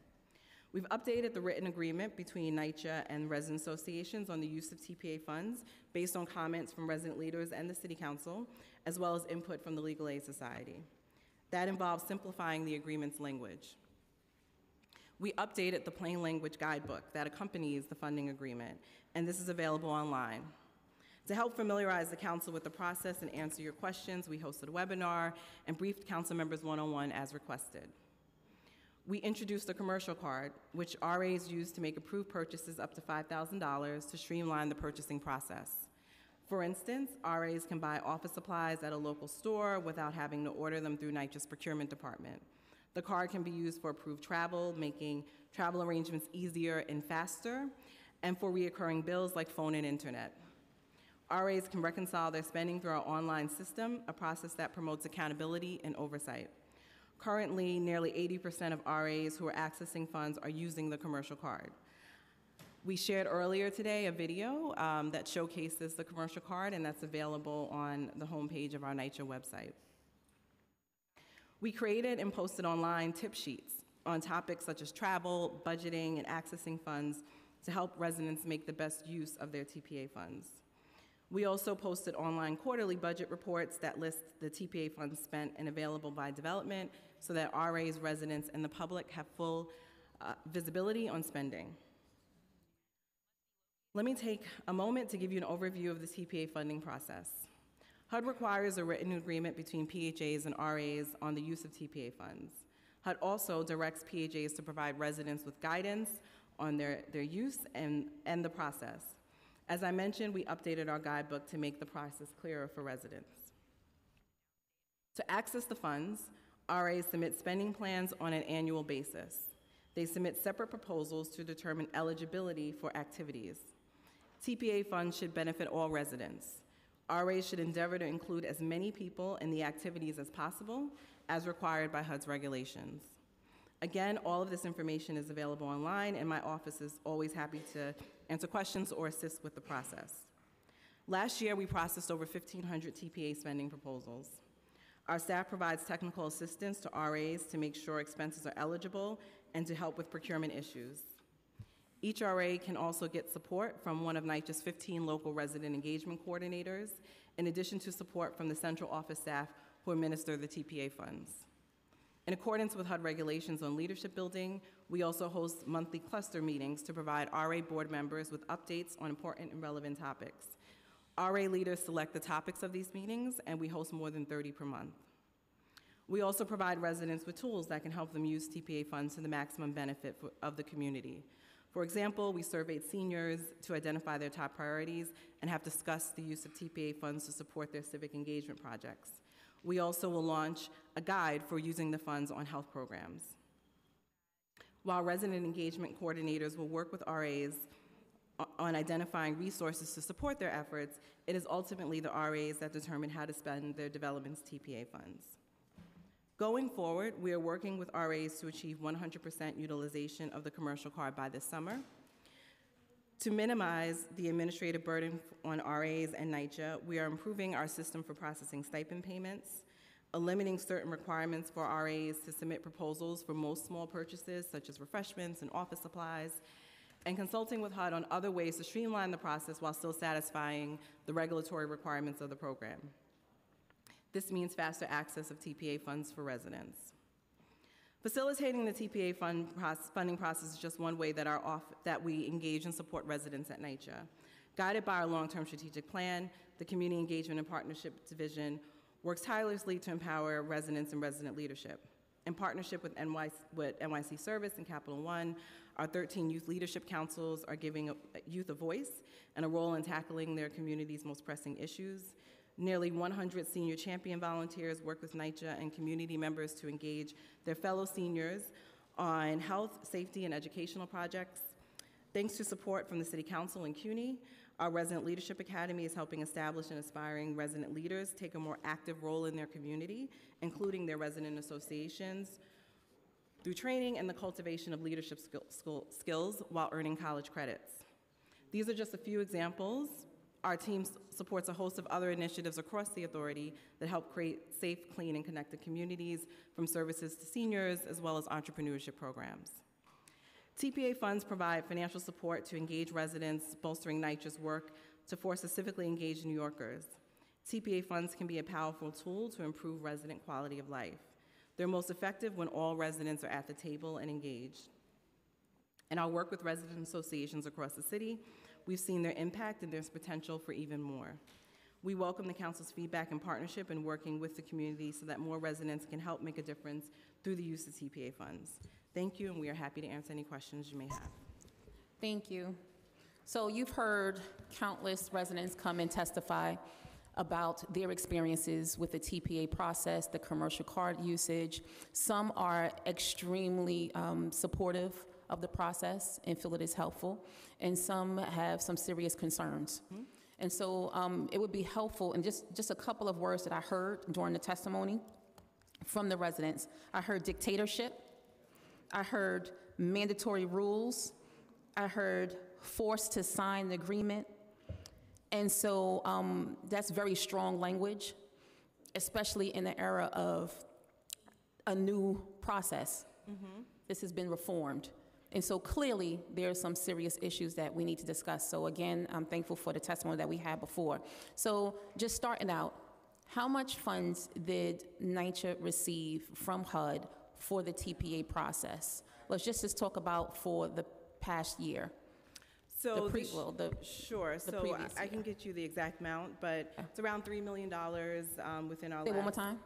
It's around a little over $3 million total, and the resident portion annually. Excuse me. Annually. Annually. Yeah. So this year, so within our allocation, it's 3.8 million, and the 3.8 million. 8 million, which is subject to proration. So that's the total. And the resident portion is 2.3 million, or we'll confirm the amount, but there's 40% which stays with the PHA and 60% which goes to. So which NYCHA's? So NYCHA's allocation is around 1.5 million. 1.5 million annually. Okay. And so I know that there was some discussions about that money is used to assist in the administrative part of the TPA process. So can you walk us through how NYCHA utilizes the 1.5 million annually? Sure. So we have a number of obligations to carry out with respect to administering TPA funds, as well as meeting our other requirements under 964. So the funding is primarily used for staff time spent administering the funds, as well as our resident advisory board process. Wait. Staff time spent? So it goes to staff time, as well as our resident advisory board. So there are stipends, meals, transportation, other expenses with our resident advisory board that NYCHA uses a portion of the allocation for. And then in terms of our staff time, a portion of the funding supports our local coordinators, who you heard referenced many times during the testimony today, who are the local staff who are on the ground, who are providing one-on-one assistance. So let's go through that. Sure. So take a step back. Who are the NYCHA employees by title that actually are responsible for the TPA process? Sure. So I don't have the list of employees, but there are 15 community coordinators. We don't have to say the names. So not the names, but the... There are 15 community coordinators across the city. 15 community coordinators. Across the city. A portion of their time is charged to TPA. We have a bookkeeper. We have 2 administrative staff. And then there's a supervisor who oversees the unit. On our budget side, there are 2 employees who handle responsibilities within our budget department as well. And so it's the equivalent of 14 full-time employees based on the percent allocation across the number of staff involved. So you just said 14 full-time employees, right? But they don't spend their full-time duties are not to do TPA, right? It equates to 14 full-time FTEs. based on the time allocation across the employees at So, Punch all right, TPA. so that's a serious statement, right? So can you explain to us how their time is utilized? Because now I'm thinking about if you work in a law firm, right? And you're charging a client billable hours, right? And you have staff on task that are supposed to be responsible for a particular case. Those particular attorneys or whoever is staffed in that firm have to be able to state, I spent 2 hours on this particular case, and this is how much I charge per hour, right? So if their billable hours is $150 an hour and they work 2 hours, that's $300 that they're gonna charge per whatever that case is. So can you provide us with some type of breakdown of the 14 staffers who are working on the TPA process, so that we could get a clear understanding of how that, because it's easy to say, oh, we have full-time staffers and they're doing this, they're doing that, but really be able to break down how their time is allocated on the TPA process. Are you able to provide us with that? Sure, so just, I'll answer that question in 2 parts. So just a point of clarification, it's 14 FTEs. So there's more than 14 staff that are involved in TPA. It's based on the percentage of their time allocation, as well as staff who are 100% allocated to TPA, it's the equivalent of 14 full-time employees. But just to clarify what the roles are very prescribed. So in the case of our 15 coordinators, they host the monthly meetings, so there are 30 meetings per month, which happen in the zones, and so those are specifically with resident associations and their board members. They receive and process proposals. So as I mentioned, we processed over 1,500 proposals last year. We have staff who process stipends and payments exclusively, so we processed over 1,400 of those stipends last year, as well as a percentage of time within our budget department for the staff who are allocating the funds, maintaining them, and producing the monthly reports. And so in terms of time allocation and expenditure, last year our 40% equated to $1.5 million. In terms of staff time, we spent around the equivalent of around $2 million in terms of staff time. So NYCHA... I still don't understand how you came up with that figure. It seems like you're like multiplying just like the staff itself, but not the actual work that's being done. You get what I'm saying? So that's what I'm just trying to really get a clear understanding of, just on a, I don't know, like a hourly basis or a weekly basis, something different. So I'm not able to provide you like an hourly breakout, an aggregate of the staff time across. Because when I look at the so 1.5 million, right, and you divide that by 14 people, that could be a salary of like $107,000 per worker, but we know that they're not making that amount of money. So that's why I'm just trying to really get an understanding of how the money is spent. Yeah, I mean, so that's salary and fringe. So NYCHA's expenditures include our fringe rate, as well as any other costs pertaining to staff. So we're happy to provide you with like the percent breakout by title. I don't have that with me today. I have in total the amount that was expended in personnel costs in connection to TPA. I'm happy to provide that breakout to you. That will, yes, so that would be, that not just is helpful, but is necessary, because I still don't have a clear understanding of how the time is allocated to justify the amount of funding that NYCHA receives for the administration, especially when we just hear so many like concerns of when they call NYCHA in order to get assistance or have some kind of follow-up or feedback, there's no response. You know, we've heard from several residents where they will make a call and no one returns the call. And I know that as a council member, I receive, I'm BCC'd on a lot of emails and copied on a lot of emails that are back and forth between resident engagement asking for assistance with different vendors or proposals or bills. And it's the emails I usually see is, you know, you have not responded yet, and now I'm copying my council member. And so if you are doing this particular work, we should be able to see exactly how much time is allocated per employee for the TPA process so that we can have a clear understanding. I'm happy to provide that breakout, but I just also want to reiterate A lot of this work is happening in our coordinators and their role which is locally based. And so on a weekly basis, they're reaching out to their TAs. They are regularly meeting with them. They're assisting them with the process. So there were tenants that you heard today who discussed, my coordinator came out to my development and helped upload receipts. We are hosting 30 meetings per month going through these topics. And so there is lots of direct assistance that's being offered by our staff, as well as a back-end administrative function. So we're happy to provide you with that breakout. Okay, thank you. And so moving on, there were references made to, HUD being the organization that guides this whole process. But then we also heard that NYCC has its own policies and regulations and restrictions. So can you explain to us the difference between what HUD actually mandates related to the money and what extra restrictions NYCC put in place? Sure. So each housing authority should adopt a policy based on HUD regulations. And so we are expected to adopt a policy. Our policy is consistent with the regulations. So with respect to additional restrictions, there are no restrictions in terms of eligibility or expenditures that conflict or are different than what has been outlined in the regulation. The process is outlined by the PHA, which HUD does not specify a process, and that is what's reflected in our policy.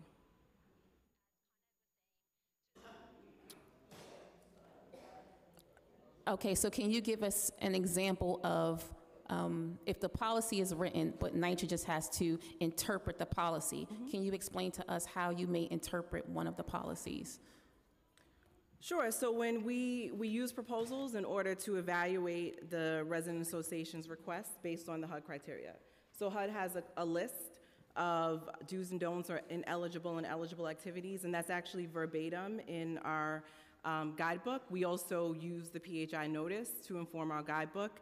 So if there is a resident association making a request, we will review the proposal relative to what is in the guidebook to make a determination. So our policy is consistent with what has been outlined by HUD as eligible and ineligible, and our review process is using a proposal to review.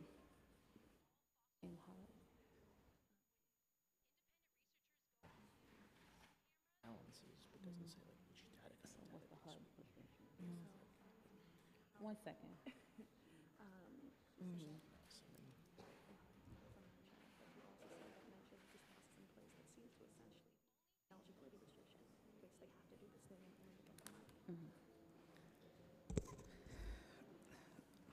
Okay.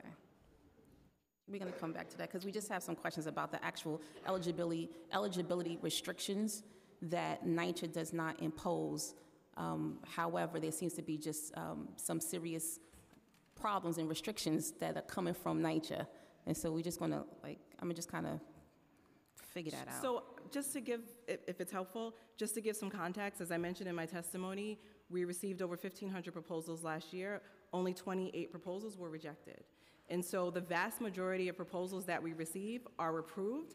Of the proposals we received, 59 were initially rejected, 31 were resubmitted based on the guidance that was offered by NYCC, 28 were ultimately rejected due to ineligibility. So 4% of the proposals that we receive have a conditional rejection, and then 2% are actually rejected. The majority of proposals that we receive are eligible, are within the guidelines. The training, the technical assistance is proving to be effective, and on NYCC's end, we are working with TAs to make sure that the proposals that they submit are ultimately accepted. Okay, I'm gonna go back and forth between my questions, but I know that we've been here for 2 hours, and so I'm going to allow my colleagues to interject with their questions while I go back and forth. So the first question will come from Councilmember Ruben Diaz Sr., followed by Councilmember Ayala. Thank you, Madam President. Good morning, Ms. Chairman and ladies and gentlemen. What is the purpose of the TPA? So TPA funds should be used for activities that support a positive quality of life within a development. They can include self-sufficiency activities, community building activities, organizing, outreach. And the TPA president supposed to be the eyes, ear, and voice of NYCHA? Yeah, so the funds are allocated through our resident councils, who are the local organized body on the ground who would best know how to use them for their development. So the best person to know what's going on in the development will be the TA president. Agreed. They will know more than NYCHA. So the people who live in a community are the experts. So our expectation is if what I'm saying, something happens in development, a problem happens, the TA president, I assume the TA president will know more than NYCHA what's going on. So we regularly seek information from our resident associations. They're on the ground. So when something happens, NYCHA consult the TA president, or NYCHA doesn't give the TA president that credit. I'm sorry, can you, NYCHA? If something happens in a development, a tragedy, a problem, something, NYCHA will consult the TA president before taking action.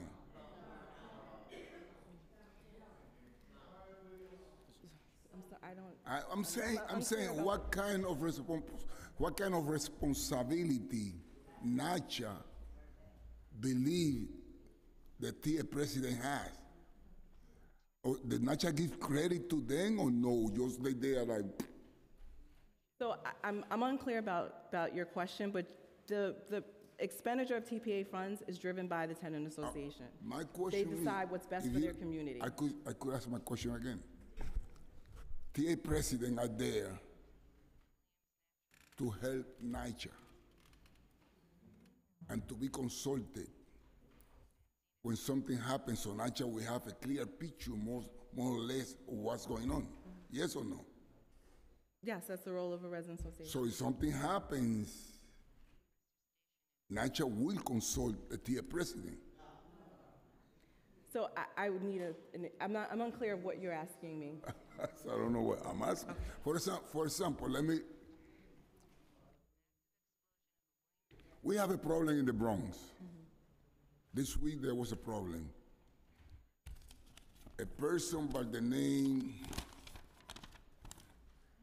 Bienvenido Martinez is an elderly man who was kicked out of his Bronx apartment by heartless NYCHA person. A 72-year-old man was not only evicted from his home of 14 years, but all of his personal important possessions were thrown into the garbage. Do you know about the case? I do. Okay.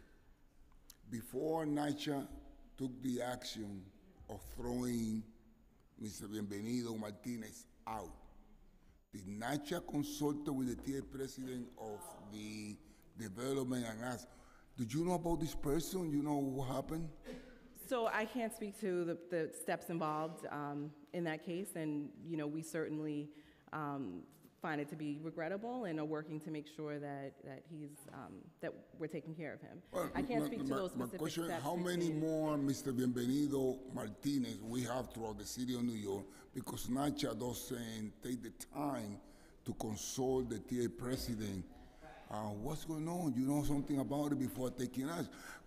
My concern is, if we have a TA president, we have the TA association. What do we have them there? Why do we have them there if they are not consulted? If NYCHA don't care about them? Let me take another thing. TA president, they have a room, right? They assign a room. So in our communities, we would like to have a room with TA president or the TA meeting or the TA association. We like to have a nice room, clean, something.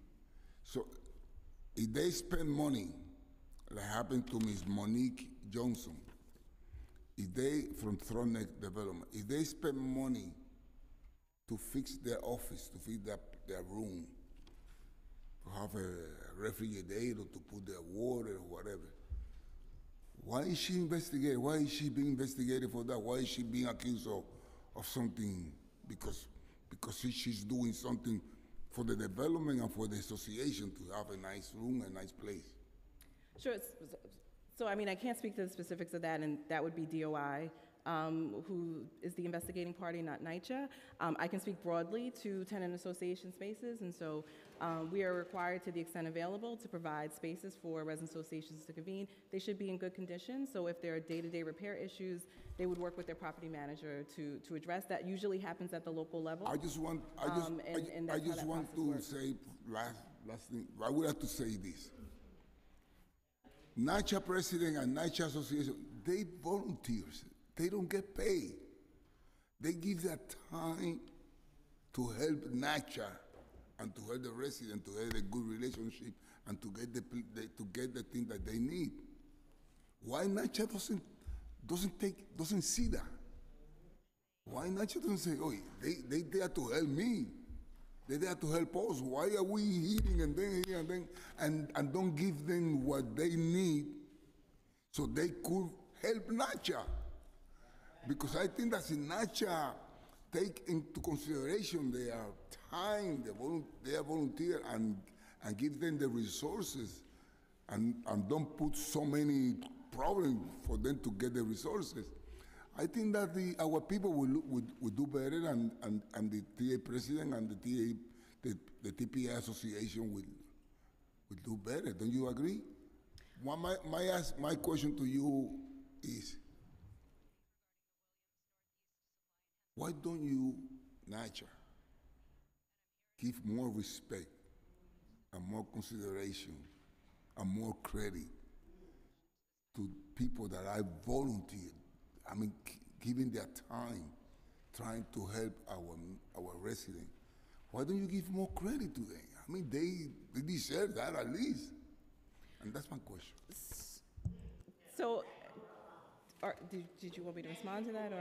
So I would say, Councilmember, I share your respect with resident associations and agree that they're volunteers. They work hard in their community.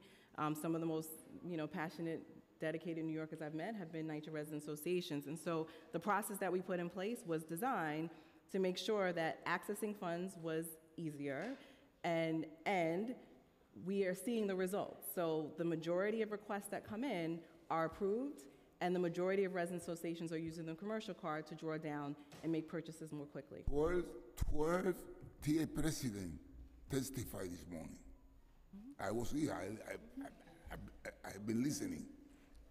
They all complaining more about the same. So if you don't think that their testimony doesn't worth anything, I mean, they say, help us, please, let us work, help us. You are killing us. That's what they're saying. I don't know. Thank you. 1 minute, council member. How many resident associations are recognized right now? So we have 245 recognized associations. Okay, and recognized associations. And wait, what's it? You mentioned that NYCHA received about 1,500 proposals, right? Mm-hmm. And if that's 245 recognized resident associations, that's an average of about 6 proposals for the year. Mm-hmm. Right? Yeah, I mean, there's a range from associations. Yeah. That's not a lot of proposals, and it's not a lot of work related to the proposals when we're talking about $1.5 million in administrative work, right? And then when you said 30 of them were rejected, it was, and it was 1,500, and you compare that to just 30. But when you look at the number of actual resident associations, the numbers just don't really add up. And so it would be helpful, again, to be able to get a list of how the funds are actually used, because 6 proposals is just not a lot of proposals when we're talking about 245 developments, associations. So we'll come back to that. Councilmember Ayala, sorry about that. It was in my head. She asked my question. So this is one of the things that I mean, one of the issues that I hear consistently about from my resident leaders. They are absolutely not satisfied with this process. They've never been happy with the process. They felt like they were excluded from conversations. They felt like they were being told what they had to do. They were never asked if they wanted to participate. It doesn't appear, based on what I'm hearing today, that HUD actually mandates this specific program, right? This is a policy that NYCHA instituted.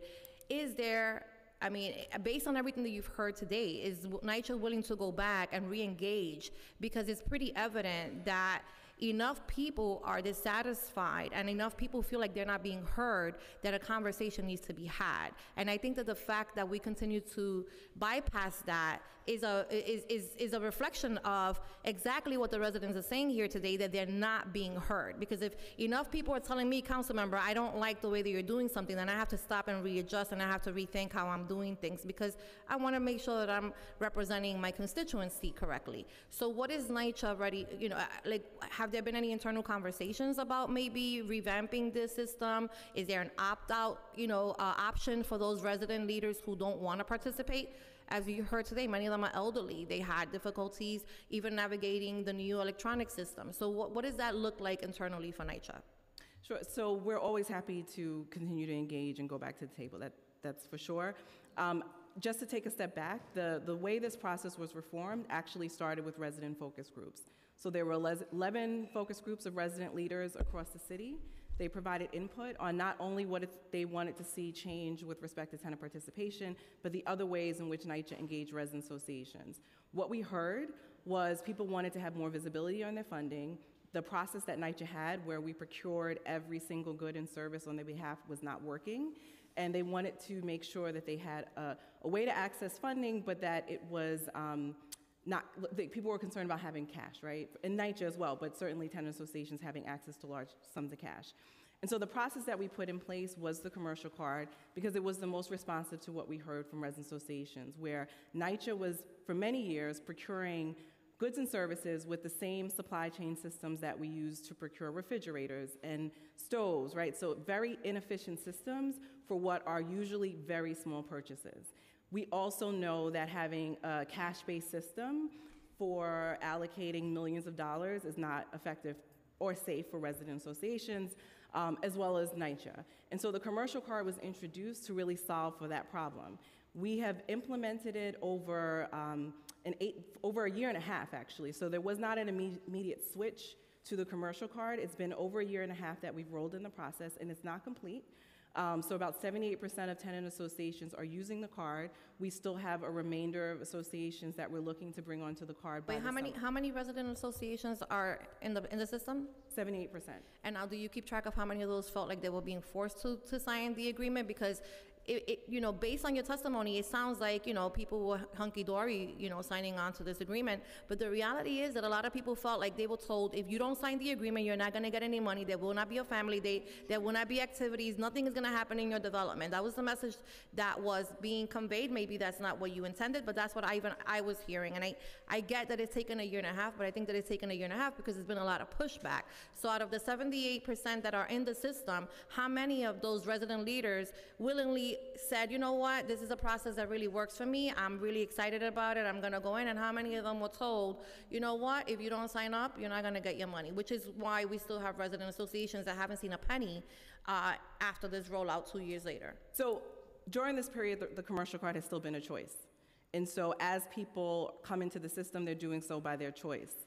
And as we've worked with resident associations, when they've found their, you know, neighbor who's using the card, usually that is the person that has brought them along and they've expressed an interest in the card. We've also have had instances where an entire cluster within a specific zone of ours will start to use the card, and they'll get trained together and support each other through the process. And so it has still been a choice, and the agreement reflects that it is a choice until we move into a 100% process. I'm being told that resident leaders have until June, I believe, to sign on if they want to see money. And they're not even, now they don't even have the option, because last year it was like, if you don't sign, you simply don't get your money. And now it's like this year, 2019, by June, whatever date, you know, is set, you will be signing on to this agreement whether you like it or not. So just there's two separate questions rolled in there. So one is, you're required to have a funding agreement to access funding. Whether you use a commercial card or not, that's a HUD requirement. The tool to access your funding has been a choice, using the commercial card and yes, our goal is this summer to have 100% utilization of the card so that we're not managing two systems where NYCHA is still procuring meeting refreshments through what is a very inefficient process. And so during the rollout of the commercial card, we did, in the initial pilot phase, a survey of around 80 tenant associations who were like the first group in the card. And some of what we heard is certainly consistent with what we heard today, and it reflects the changes that we're looking to make when we move fully into the new process. So the receipts are required to be uploaded in 72 hours. We're looking, and that requires some adjustment with departments other than ours, as well as the bank, to make that into a 7-day process. We're also looking to eliminate the requirement for proposals for a number of activities that we consider routine. And this is where we're looking to get more guidance from HUD as to whether that will still satisfy the requirements, but that will make the process much easier. So if you just set your refreshment budget for the year, you have that amount available on the card. There's no need to come back to us until next year when you set your budget. So there's ways in which we are looking to make the process more efficient, but between the choices of NYCHA procuring everything or NYCHA outlying cash, having a card-based system is what we consider to be the most efficient, and also is... Is it the most efficient for the residents, or is it the most efficient for NYCHA? The majority of residents, again, when we surveyed them during the process, of the things that they liked about the card, they expressed that it was convenient. Around 60% said that it was much more convenient, and also that they could buy local. Like, they're not limited to vendors that do business with NYCHA, which is something that we heard. So, I appreciate the intent. I really do. I think that a lot of our systems are really antiquated, and we need to, modernize. I get that. I really strongly feel that, resident leaders, many of whom I represent that are here today, have been excluded from a true conversation about the pathway for really doing that in a way that is reflective of the needs of all of the resident leaders. And what may work for you may not work for me. What may work for one development doesn't necessarily work for the other. I have a lot of concerns about this transition. I have been, attempting. I think we, even through my former, my predecessor, there were many conversations had back and forth about this agreement. And so I don't want to monopolize too much of the time because my colleagues have been waiting.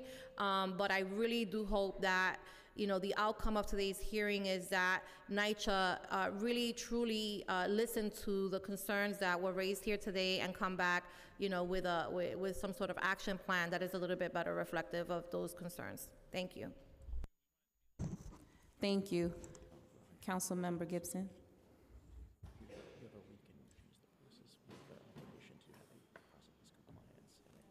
Thank you, Chair. Thank you.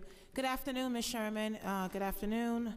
Thank you so much for coming, and I want to certainly acknowledge and recognize all of our resident leaders that came from all across the city for coming here today. I know it's not easy to come to City Hall, but we really appreciate a lot of the input. And just for your understanding, I represent a number of developments in the Bronx, particularly Forest, McKinley, Webster, Butler, Morris, Highbridge, Sedgwick, Claremont Parkway, and Claremont Consolidated.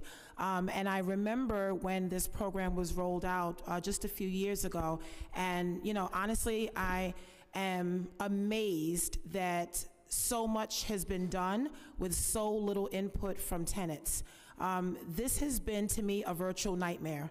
And I really, really am sympathetic to NYCHA, and I understand this is a task that you have had to implement under, HUD regulations and HUD guidelines, but this just was flawed from the beginning.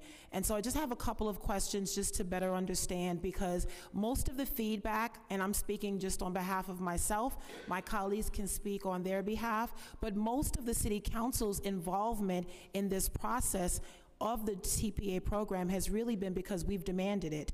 NYCHA did not come to the City Council early on and even engage the council members. I came to NYCHA when I got a slew of complaints and concerns from all of my resident leaders across my district. And so just even in that regard, we have a communication problem between the City Council and housing, and that has to change. So under HUD regulation, up to 40% of the TPA program, NYCHA is allowed to take for administrative purposes, correct? So that means that NYCHA can make a decision to not take up to 40% of administrative costs. Is that correct? Yes. So at any given time, if NYCHA decides to take less than 40%, would that money in turn go back to the TPA program for the resident associations? So NYCHA, just 2 points. So NYCHA doesn't have a choice in terms of carrying out its obligations. This is one of the few mandates that we have that's actually funded. And so we use the funding to support the work that we do at NYCHA relative to not only TPA, but elections and a number of the other responsibilities that we have. We exceed the amount allocated to us in the work that we do because it involves departments far beyond resident engagement. That being said, if we were discussing this at a time when resident associations were inadequately funded and not rolling over funds, I think that would be a very different thing. But resident associations, by and large, are expending their current allocation but still have rollover allocations available to them. I think secondly, we are looking to use some of our TPA funding to support bringing on providers that can offer assistance to some of the smaller resident associations where we see that they are not as consistently spending money. So I think the way that we would use our fund will continue to be in service of tenant participation funds and resident associations, and whether it's directly using it to support the work at NYCHA or using some of our administrative allocation with third-party groups, it would be in service of the program. Okay, and the reason I ask that because it would seem to me that housing should be doing everything possible to ensure that we maximize funds for resident associations.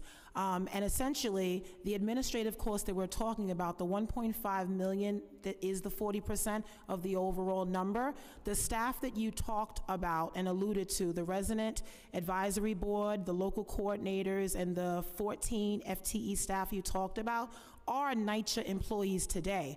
And so there's a portion of their salary that is being subsidized by the TPA funds, correct? This is our operating subsidy, yes, okay, and it's right. allocated for this But no, purpose. I'm accurate in that statement. Absolutely. Okay. So I guess the reason why I'm asking that is because I understand that in the change and the shifting of this program, we're trying to streamline the process better. But where I'm getting most of the concern and the feedback and a lot of the inquiry is that if the res associations do not sign up for this particular agreement, and just to speak on the agreement, you referenced legal aid and the city council and others that were involved. We did that because we were getting so many complaints about the language in the agreement. And so I recognize that, NYCHA is taking credit for including the city council and legal aid, but let's understand that's only because we demanded to be a part of this process because we were excluded in the beginning. And so I understand, and I'm thankful for legal aid, and I'm thankful for the city council, but this process could have happened better at the start if NYCHA recognized that you have partners in the resident associations as well as the city council. And so we're here talking about this for a reason, because there was truly a fundamental level of flaw that happened in this process to begin with. So the staff that we're talking about whose salary is subsidized by the TPA program, what I'm trying to understand is with the proposals that you received, the 1,500, what is the time frame? Because a lot of the issues that we're getting is timeliness and expediting payments and agreement approvals. So what is the average time frame that your office handles all of the proposals that you're receiving? Sure. So just to take a step back in terms of our staff and our involvement in TPA, right? So our goal is the same as yours. It is to see this money benefit residents and improve quality of life at developments. And that's the work that we're doing, and it doesn't only involve our resident engagement team, but many other NYCHA departments. In terms of the proposal submission process, the proposals go into a central box. It's reviewed by staff for like a first round of eligibility. That response is usually within 72 hours.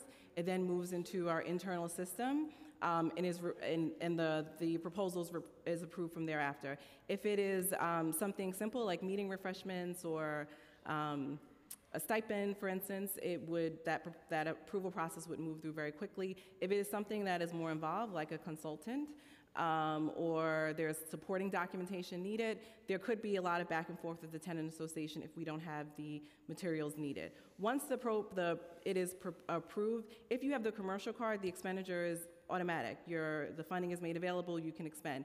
I think where we have delays is when NYCHA is in charge of procuring thereafter, and typically that's 30 days post-approval. So the process can be lengthy, which is one of the many reasons why we introduced the card, so that if you submit your proposal, you're approved, and the goal is that if you are a resident association and use the commercial card process, you submit all of your proposals for the quarter. Once that's approved, that amount of money is available on your card. There's no need to return to a proposal approval with NYCHA until the next quarter. Have you looked so far at all the proposals you received to look at trends? So if there are consistent proposals that are being sent to you from the RAs, does that lessen the time frame, or does it lessen the possibility of duplication? Does the resident association still have to submit another proposal even though it was something that was already submitted in the previous quarter because they're having consistent meetings, if it's trainings, if it's OSHA or any other certification programs? Do you look at patterns that the RAs have been submitting in terms of proposals? We do. So that's part of one of the things that I mentioned, where there are certain types of proposals that we want to eliminate. So HUD requires that we have justifications for the expenditures, and we have had discussions and reviews with HUD where they, were interested in like specific information about how funds were expended by resident association. And so we want to make sure that we have that level of justification, but that it's easier for residents. So based on the trends that we see, we're looking to remove the proposal requirement for most small purchases. And so this is refreshments, telephone, things that are pretty consistent, where we feel that the budget is sufficient to justify the expenditure. Where we've seen challenges are proposals for consulting services, out-of-town travel in particular. And so last year we issued tip sheets to resident associations, which really pulled out from the guidebook the pain points that we consistently see with those proposals, and offered specific guidance around how to make those proposals align with the regulations, and also where the activity is explicitly ineligible, that we're offering a clear justification as to why. So those are two, based on what we've seen, those are two areas where we've either offered more guidance and more technical assistance, or where we're looking to make a change, and that change would be to actually eliminate the proposals altogether. Okay, and for the resident associations that have not yet signed an agreement, and I understood what you're saying in terms of HUD requires that an agreement is in place, but I also believe that if you are, holding TPA funds hostage and you're telling tenants associations that in order for you to receive, your TPA funds, you have to sign on to this commercial card, I mean, that's coercion. That's a sign of force, and it's, a lot of the tenants associations that have already signed on, it's not like many of them felt like they did it willingly. They felt like they had no other opportunity, they had no other choice. And so my question is, how are we preparing to get other TAs either online, or what are we doing to make sure that we can fix a lot of the discrepancies that have been talked about today, that your office is very well aware of, to make this program actually successful? I don't imagine that we're going to start from scratch, but if we can tweak the system and make it better, is that something that NYCHA is prepared to do? So again, this is a continued improvement upon the process. We're always willing to have those conversations with residents and address those concerns, as well as we are happy to come back to you around specific items in your district to talk through those as well too. I will just add that prior to this reform process, TPA funds were kept at a district level. There was very little visibility for resident associations and the general public around those funds. That has changed. We also had a process that required NYCHA to procure every single good and service. That has changed as well. We have residents who are engaged in the process, who are using their allocation to make positive change within their development. And last year, residents largely maximize their annual allocation. So their portion of the funds were almost fully expended, and that's a big change from the way the funding has been allocated in the past. So this is a continued improvement upon the process, and for the remaining resident associations that are not on the card, that is the work that we're doing now, is the one-on-one assistance to be able to introduce the program and help them come on board. My last question before I turn it back to our chair. With every resident association signing the TPA agreement, they assume all responsibility and all liability for the usage of the commercial card. So if there are missing documentations or missing vouchers or any sorts of receipts, what role does NYCHA play? Are we putting the entire responsibility of this card on the resident associations because they have signed this agreement? So NYCHA's fiscal conduit of the funds, we are ultimately responsible for the funds. That is the reason that we also have to have accountability measures in place if we're disaggregating them amongst hundreds of resident associations. So as a resident association, you are responsible for making sure that you're spending your funds in the guidelines of the proposal that has been approved, which you've presented to NYCHA. You're also responsible for making sure that there are receipts for your expenditures. The tools that we have available really are focused on supporting people through the process. So if you have not uploaded your receipts, we are calling you to identify where the receipts are. If there are concerns about using the system, you heard examples today of where our staff have gone out to the development and sat in the office with you to help you upload the documents that you need. If you are submitting a proposal and it doesn't meet the HUD criteria, the reason why we're sending it back to you is so that you are adding the information necessary so that you are presenting an eligible proposal. So our role is to work in partnership with the association to make sure that they're used in accordance with the guidelines. But yes, both parties are certainly accountable, which is why we put systems in place to support resident associations around their expenditures. Okay. My final comment, I know we need to keep the hearing moving. I really appreciate the work that really, honestly, has been undertaken. I think there's a lot more work that needs to be done. Generally speaking, I am not satisfied at where we have been in terms of where we are today. I do not think that NYCHA should take a full 40% for administrative. I think you should look at lowering that amount and giving more back to the tenants. And the reason I say that is because my colleagues and I, every single year when we pass a budget here at this city council, we give our tenants associations money directly to the tenants associations. And so the less you give them, the more they come and ask us.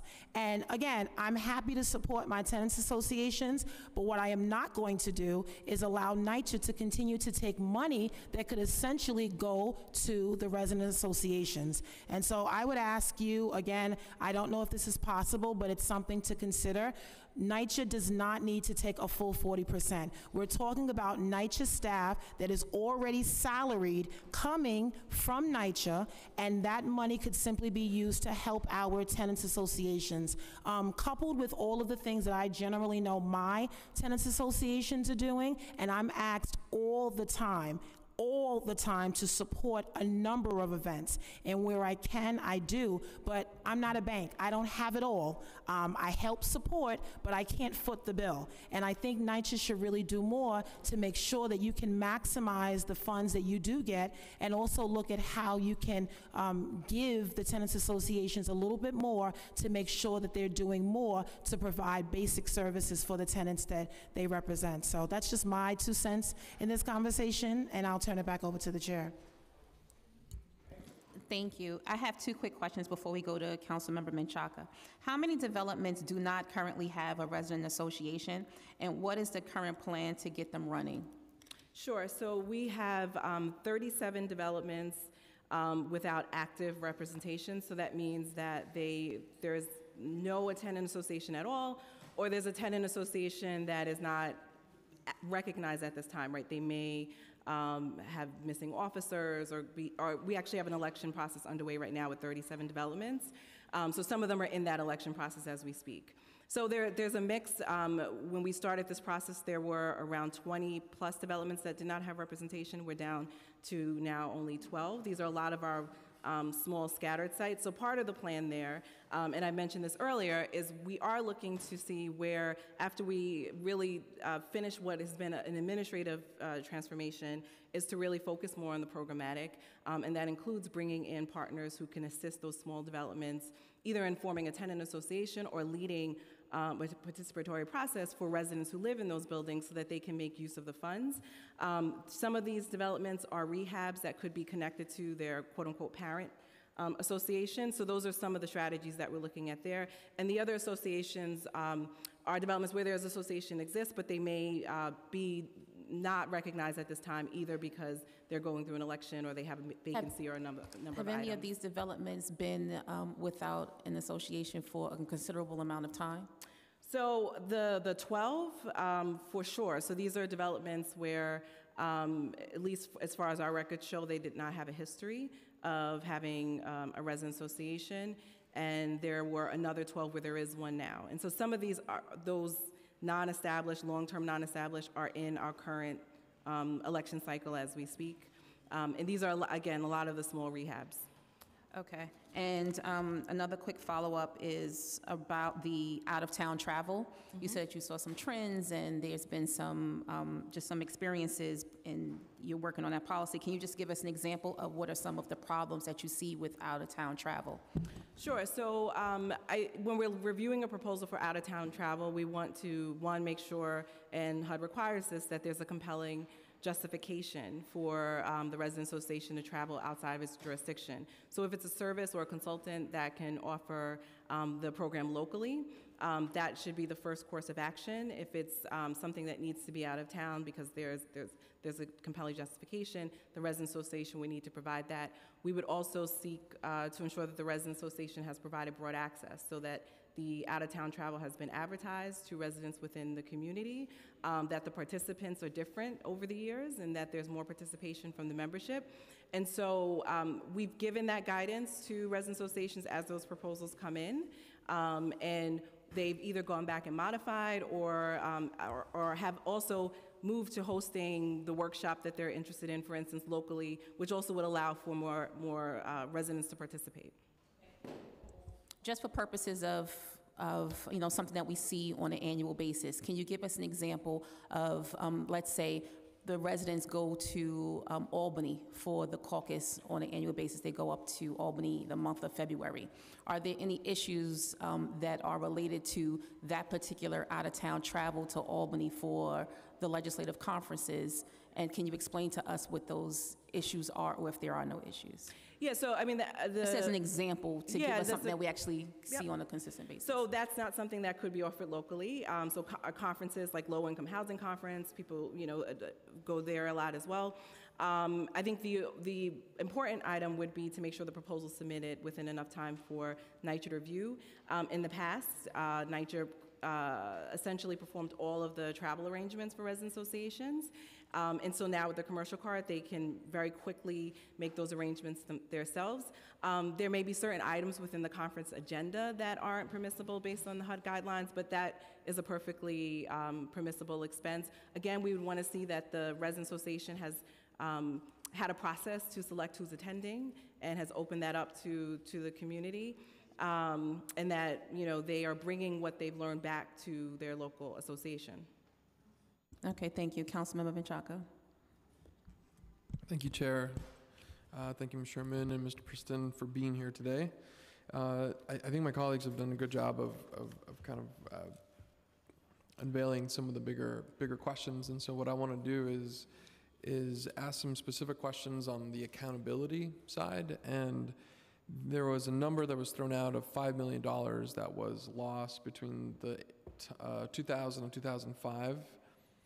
And can you comment on that and where those funds are, what happened, and what your office has kind of received in terms of that allegation or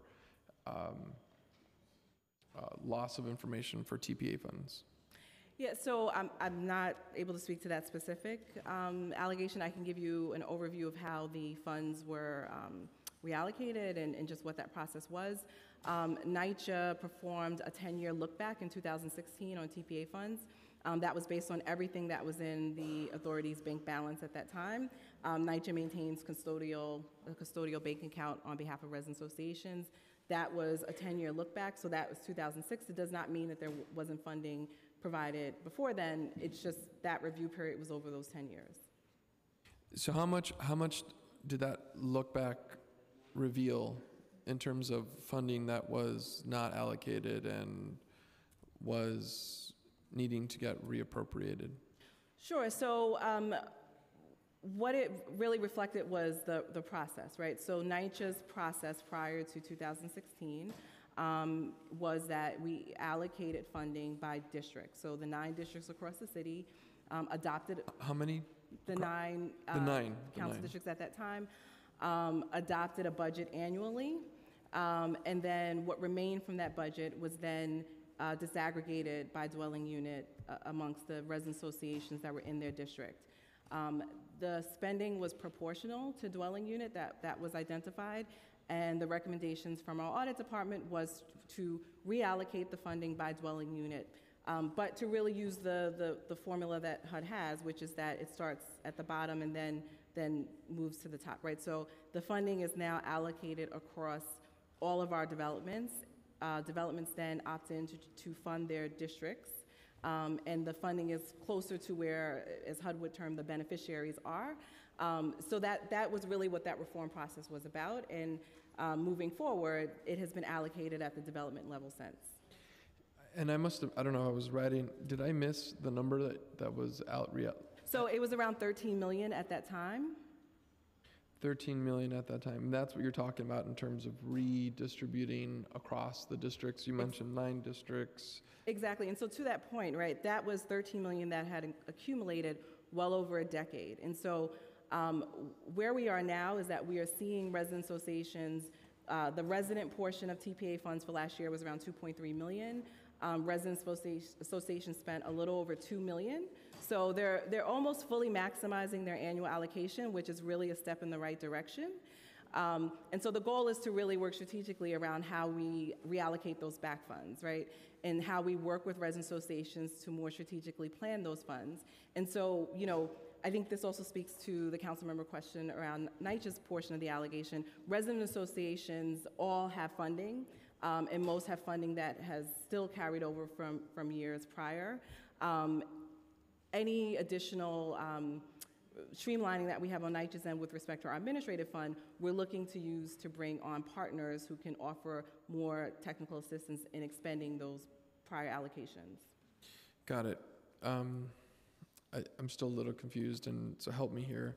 So 13 million through the 10-year look back, you've come up with a plan to redistribute them into the districts based on tenancy of apartment dwellings per, you're trying to do equity here. And then now we're at a spending of about 2 million to the 2.3 allocated per year. So you're saying, so there's still a gap of funding that is not yet kind of redistributed, and so you're trying to figure out what to do with that? So it's redistributed. It's not full. So every resident association has access to the annual allocation and all of their rollover funds. It has been redistributed. Every year they get a letter with the amount that's rolled over from the prior year, if any has. Okay, now I'm getting more clear, and I think what's important, and this is something that I expect and I get often from Red Hook, and that's the only Red Hook East and West that I represent, the largest in Brooklyn, the second largest conglomeration of apartments in the city. There's a real true connection to wanting a participatory democracy, a transparent democracy. Participatory budgeting has really given a lot of the young people a new way of thinking about funding and the transparency around funding. And so are all those details open to the public?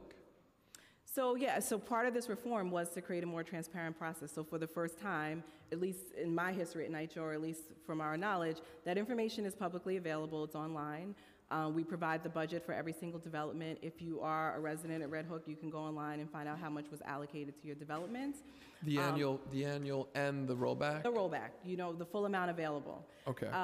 We are looking to provide spending profiles so that you also have a sense of how that, in large category, how that was spent as well. And then, again, looking to work with partners who could support a participatory process with resident associations or support resident-led activities that could focus on some of those prior allocations, but that is available. Great. And I think the last piece is, and you've been testifying for a long time, so I want to continue this conversation and really kind of think about Red Hook as a space. This is such a massive project, and the only way we can get through is, I think, at a development by development basis, and so we want to work with your office to do this. But there was a lot of conversation about and what I called professionalism or professionalizing, and it might have gotten lost in translation, but the idea that people should be paid for their work.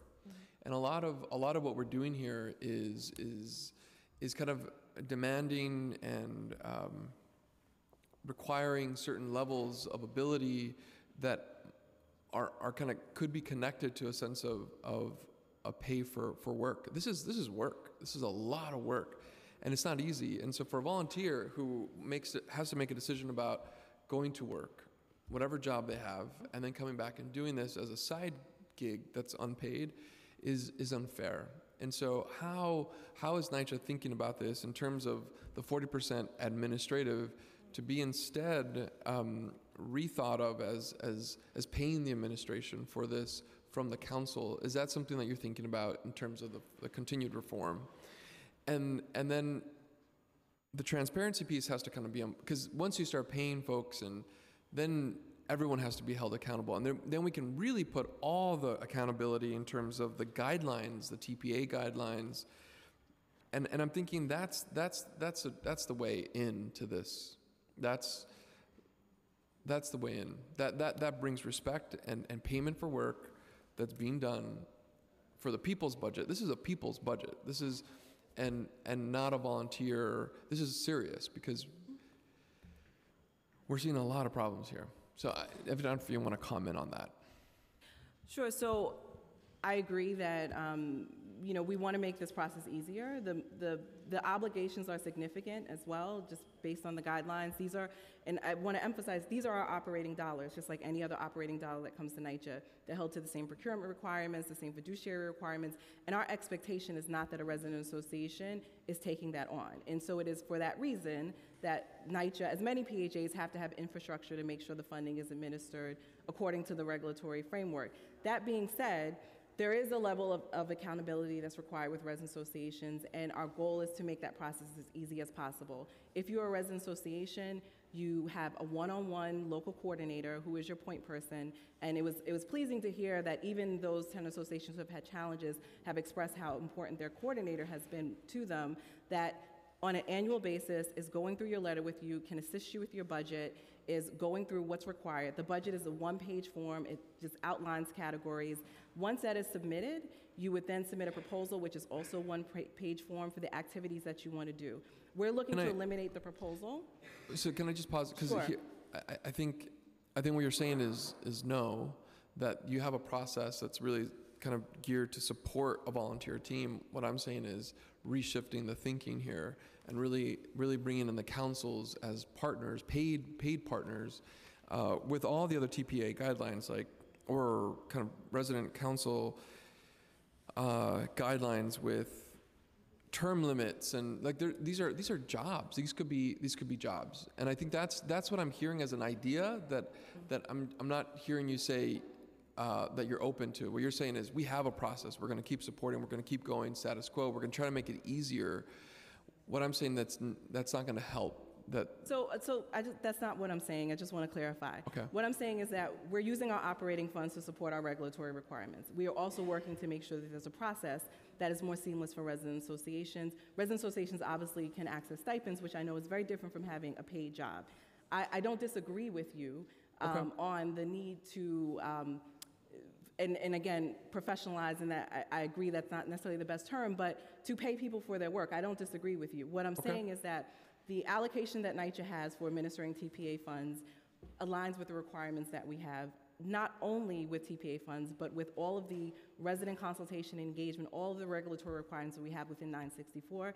It not only uses resources from within our resident engagement team, it's our procurement department, it's our legal department, it's our budget department, all of who support this process. And so that doesn't change. But I don't disagree with you that there should be ways in which we can allocate resources to really support many emerging leaders.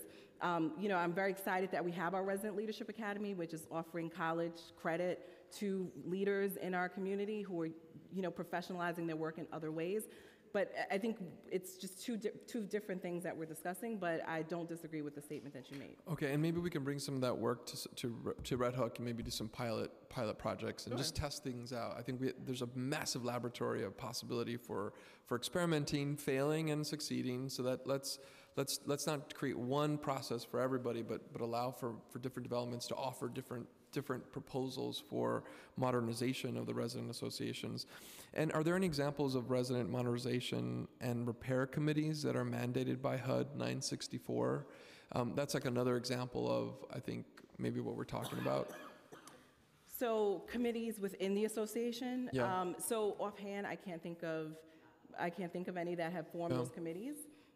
We do have our resident advisory board, which is comprised of resident associations who do annually review the capital plan, development plans, like that is their role. And so that's a citywide committee. Within local resident associations, I don't know offhand who's formed those committees. Great. There's a lot of energy in Red Hook to think differently, and I know some of them are having trouble trying to get information from the presidents. And so how do we ignite more leadership, pay them for the work, and just bring more people to the table? So let's keep working on that together. Thank you. Thank you. Just a quick follow-up before we go to Councilmember Traeger. In reference to the $13 million in unspent funds, resident leader Keona's mentioned that she originally had in her developments account $252,000, and then after the reallocation, it dropped down to $89,000. So $252,000 down to $89,000. So can you just clarify what the difference is between what was in the development originally, and then after the $13 million was reallocated or redistributed down to $89,000? So it'd be helpful to know where that number came from with the $252,000 and what happened. Sure. So I can't speak to that specific number. While Ms. Keonas was speaking, I did quickly look up her balance, and it's $205,000. So that's the balance that we have as of today. I will say, you know, in the past, NYCHA had this process where funding was allocated by the district, and so it isn't until 2016 that there is a specific development budget. Douglas is Douglas 1 and Douglas 2, so maybe that's part, right? Douglas 2, I think, or one of the developments within the Douglas Association has a smaller balance. It's possible it was reported as only that balance, but that association has a balance of 2 developments, and it's over $200,000. So are there situations where there are still residents who complain about the fact that prior to the redistribution of the $13 million, they had a significant amount more, and they feel disgruntled or, you know, upset or cheated, or feel as though NYCHA stole the money or whatever? So can you speak to that and where those numbers came from? Sure. So again, the funding was allocated by district, which really means that NYCHA tracked it by the 9 districts. Resident associations, and much of this process precedes me, but my understanding is that resident associations receive what were called approximated budgets. So approximated budgets, meaning that the budgets that they had in front of them or statements that were sent were not actual budgets. Exactly. So there was a definitive budget for the district. The district adopted whatever that was for the year. What remained was distributed to the resident associations. Some districts, their budgets were 50% of their local allocation. Some were 20%. There was a range, right? And so the local association received what was an approximated budget. That is part of the reason why there was this reform process. The information that they receive now is directly from our general ledger. And so that is the balance for their development. Each quarter they get an update. They see encumbrances, rollovers, total allocation, and that information is reported to them on a regular basis. So can you explain to us the rollover process? In the event a resident association does not spend all of their, what was budgeted in the beginning, and they go into another year, how is that money rolled over? Does it remain within the development? Is it put into an overall account? So they receive a letter at the beginning of the year, remains with the development, and the amount that rolled over is in that letter. So NYCHA closes its books the first quarter of the next year, and they would have what that total amount is when we closed. And how long will the money roll over if they don't spend all of it on an annual basis? Sure. So we only have about a year and a half of this process underway, and I think, in fairness to resident associations, we want to make sure that they continue to have that rollover so that they can move to a place of spending their back funds. I think, in the out years, if we get to a place where there's not expenditures, or there are resident associations that are choosing not to spend the funds for whatever reasons, the PHA could work directly to support a resident process for allocating the funds. And so that could be anything from bringing in a group to perform a participatory process, to supporting other resident-led activities like gardens and youth councils and other activities. But our first priority right now is making sure resident associations have the opportunity to expend what was allocated to them. Okay, and one last follow-up in reference to the commercial card. There's a process where if the resident uses the commercial card, they have to then upload receipts or, receipts to the system. And there's been some discussion about how that could be sort of difficult for seniors. Because NYCHA already tracks the commercial card and what's being used and what the funding is being spent on, do you already have the receipt or like the statement that you received from the bank that the commercial card was used at this particular facility or with this particular vendor, and this was the cost of it? So we have where the transaction occurred, but the receipt is not itemized. And so we still need to ensure, just as any fiscal practice, we need to ensure that the money was spent on what the activity was. And right, these are our operating funds. They're part of our annual financial audit. So we still need to have that kind of control in place. The system reads the receipt so that it confirms that there's a match. And where there's been challenges with uploading, scanning, our staff has gone around to assist TAs. Okay, thank you. Councilmember Trega. Thank you very much, Chair, for holding this very important and I would say very timely hearing. Welcome, NYCHA. Just a couple of follow-up questions, and forgive me if I missed some portions earlier. This TPA fund, in your testimony you mentioned that HUD mandates in terms of its use, is that correct? And is it provided, is this a fund that HUD creates a dedicated line of funding for, or is this something that NYCHA chooses to optionally create for residents? So this is, HUD allocates within our operating fund. So within our operating subsidy, there's a defined set aside for tenant activities. Right. And so, because you mentioned that you have 245 active tenant associations, is that correct? Yes. Does HUD budget for the full portfolio that you have, or only budgets for the active portfolio that you have? So HUD budgets for the full portfolio. Those 245 associations represent around 87% of our portfolio. So right, one association may represent two developments, like Queensbridge, for instance, Queensbridge South and North. And then the remaining are where we're working to establish associations or working with associations that may be not have a full board or have a restriction to accessing funds because of their compliance. So what happens so HUD gives you funding for your full portfolio, but you're acknowledging that some certain complexes, for a variety of reasons, don't have an active tenant association. What happens with the funds for those buildings? So at present time, we've allocated them to those developments, and so how? So they are still, NYCHA is maintaining those. We have a custodial account for the funds. We allocate them by development. And so there are 37 developments where there is either no association or where there's an association, but we're working to bring them into compliance. So when they reach that point, we would be able to release the funds. Our reform process has been underway for about a year and a half. Prior to that, there were 24 developments that didn't have an association. We now have 12 that don't have an association, and then the 20 plus or so that are in a status of what we would call inactive. Well, I mean, I have one of those developments, Surfside, Okay. and I don't see any use of, or any type of effort to build capacity. Many residents in the building will reach out to me and they'll become de facto leaders, which I don't mind and I actually do appreciate. But Surfside in Coney Island has been waiting, for example, years after NYCHA received money to rebuild its community center, which is still closed. Surfside has frequent hot water and heating issues.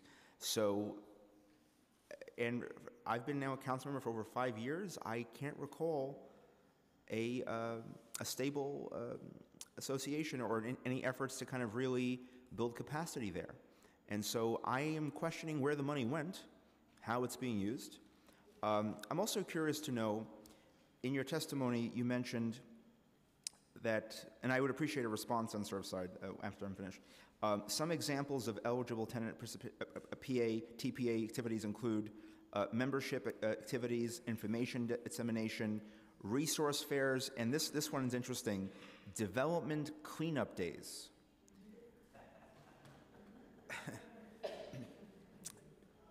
Residents should not be using these funds for operations that NYCHA is responsible for. That is the function of NYCHA. And if you had more maintenance workers and cleaners for developments and a better ratio to workers to residents, they would never, I mean, can you tell me, do you have a percentage breakdown of how they actually are spending their funds? So just a few things. So Surfside, Please. I'll start with Surfside. Thank you. I don't personally know the situation at Surfside. I know right now we have over 30 elections that are underway. I will see if Surfside is on that list and what the attempts there have been. As I mentioned, there are resident associations that are inactive or non-established where we have made attempts. Our next step is to try to bring on third-party groups who can assist us in that process. So we'll get you an answer on Surfside. Thank you. And we would be happy to work with your office Thank you. on ways to help encourage leadership there. In terms of eligible activities, the examples that we gave are reflective of some of the proposals that we see come in. I think you're absolutely correct. Tenant associations, residents should not perform NYCHA's obligations. I think and that's probably poorly worded, what we've seen are proposals for stewardship campaigns, good neighbor campaigns, things that are focused on promoting cleanliness, quality of life in the building through neighbor-to-neighbor interaction, not necessarily bringing trash out the compactor room or anything of that nature. The majority of funding at present time is really spent between stipends, office equipment, supplies. A lot of the funding is actually allocated to activities that are like baseline activities within the resident association, meeting refreshments, et cetera. With this new process, we are starting to see more and more proposals that are include activities like the go bags and educational resource fairs, or some of the examples that you heard this morning where people brought in third-party consultants to their development on specific issues.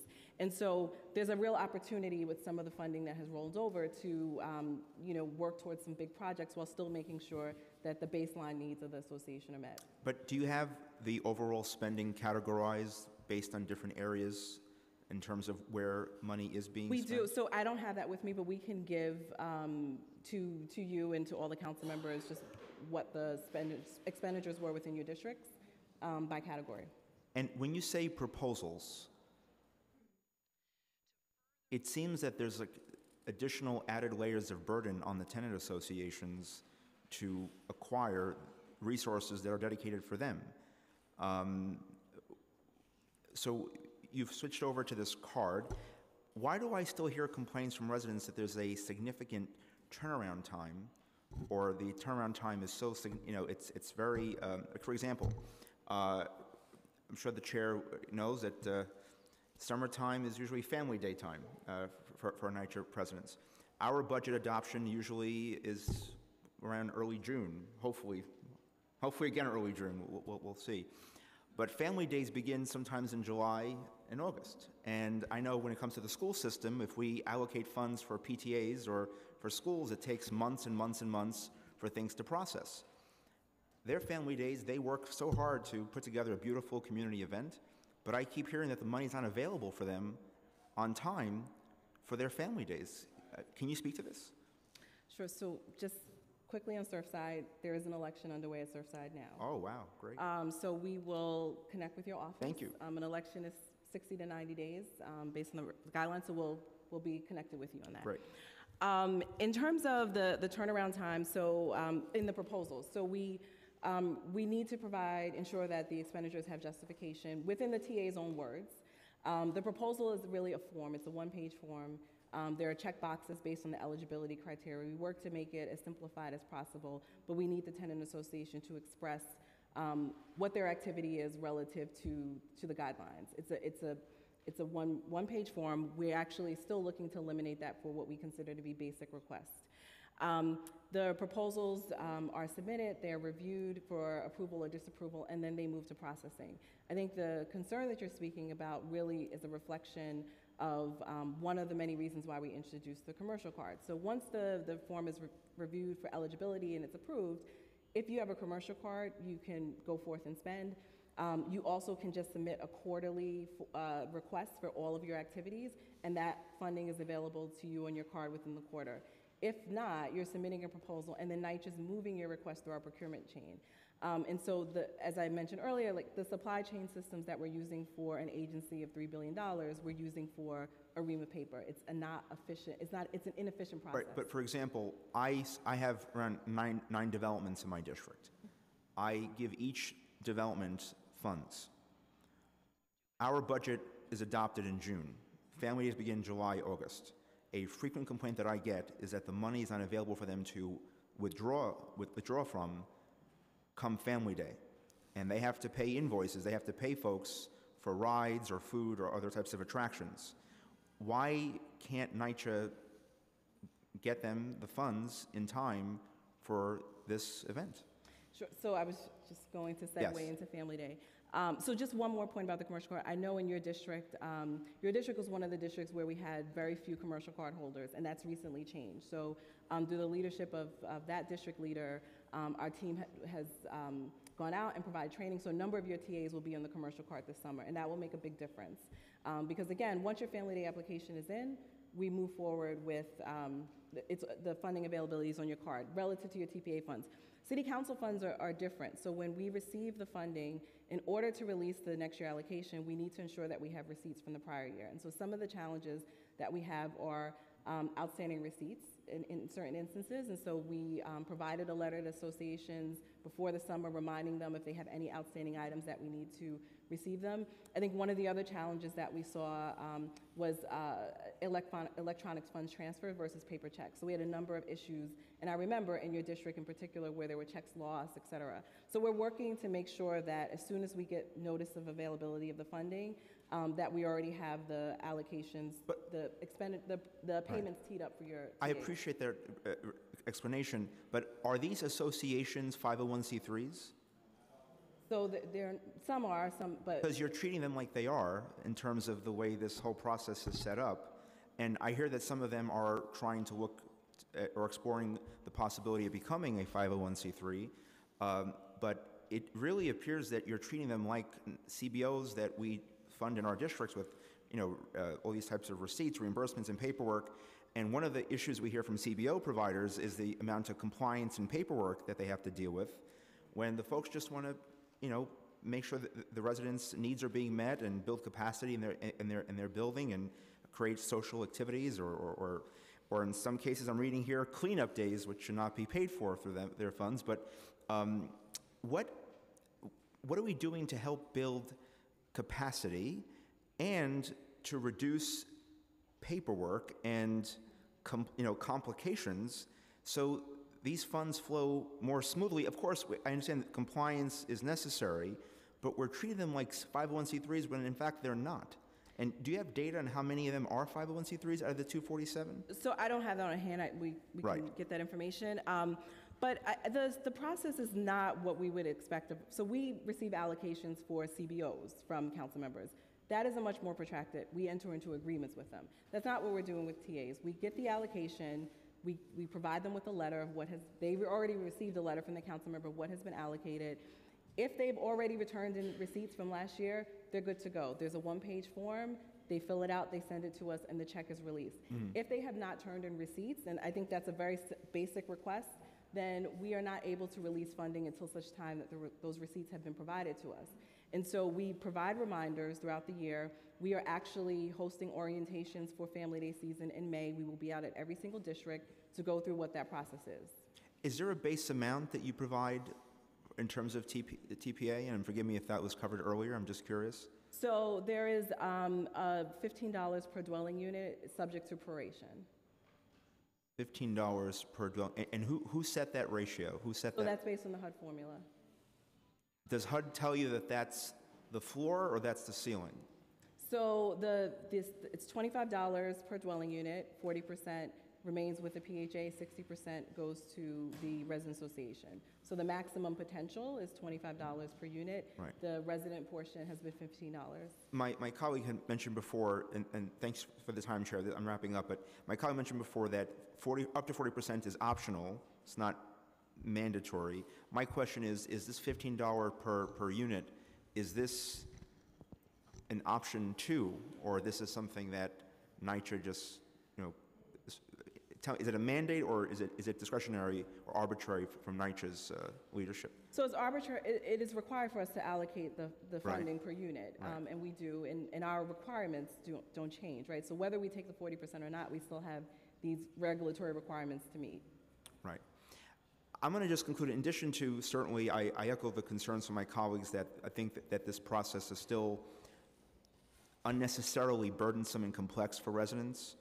I'm also concerned, Chair, and to folks here, that I am concerned that tenant associations are being forced to spend money on items that really are the responsibility of NYCHA, their day-to-day operations and functions. When I hear from some tenant associations in my district, for example, if I could allocate funds for a functioning computer, I would imagine that when you help set up a TA association, that they have an office and that they have a computer and that they have basic supplies. It's almost like, forgive me for thinking common sense should be common. Just like a classroom teacher should have paper and pens and pencils in the class. So we need to define what a TA office is, what it should include, and they should not be charged for coming up with the base amount of supplies and base things just to open and stay functioning. I think these resources are to supplement what a thriving association should already have. And I would just urge NYCHA, as we're fighting very hard to get more resources to NYCHA, because make no mistake, folks, NYCHA is in great need of additional resources from Washington, the state, the city as well. But we need to make sure that those resources reach the developments and that they're not paying for things that should be covered on a day-to-day basis by NYCHA operations. And so I thank the Chair very much for this very, I think, important and timely hearing, because quite frankly, there's a lot of work to do. Thank you so much. And we're winding up now. I just have a couple more questions, and my colleague, Councilmember Gibson, has some follow-up as well. NYCHA's latest development plan, NYCHA 2.0, relies heavily on the RAD program. What steps or guidelines has NYCHA put in place to facilitate the usage of TPA funds in the RAD developments, and how will NYCHA guarantee that in mixed income developments, TPA funds are directed to only low-income residents? So can you just explain the TPA process, if there is one for RAD or PACT, and what you've done in the past, and what the plan is? Sure. So we are requiring all of our development partners to have TPA within their program, regardless of the preservation tools. So RAD, PACT, the PACT program in its totality will include that. That's in the operating agreement between NYCHA and the new landlord. And whatever back funds are in those accounts now will move over with the... So our budget department has already started that process. When we close, they release to the new owner to work with the resident association. New allocations come out of the managing agent's budget. Okay. Councilmember Gibson? Just a quick question. It's been referenced that there is a June 1st deadline for the remaining RAs that have not been in compliant with the TPA agreement. You referenced that NYCHA is looking to bring on a social service provider. So my question is timing. Is that June 1st deadline real?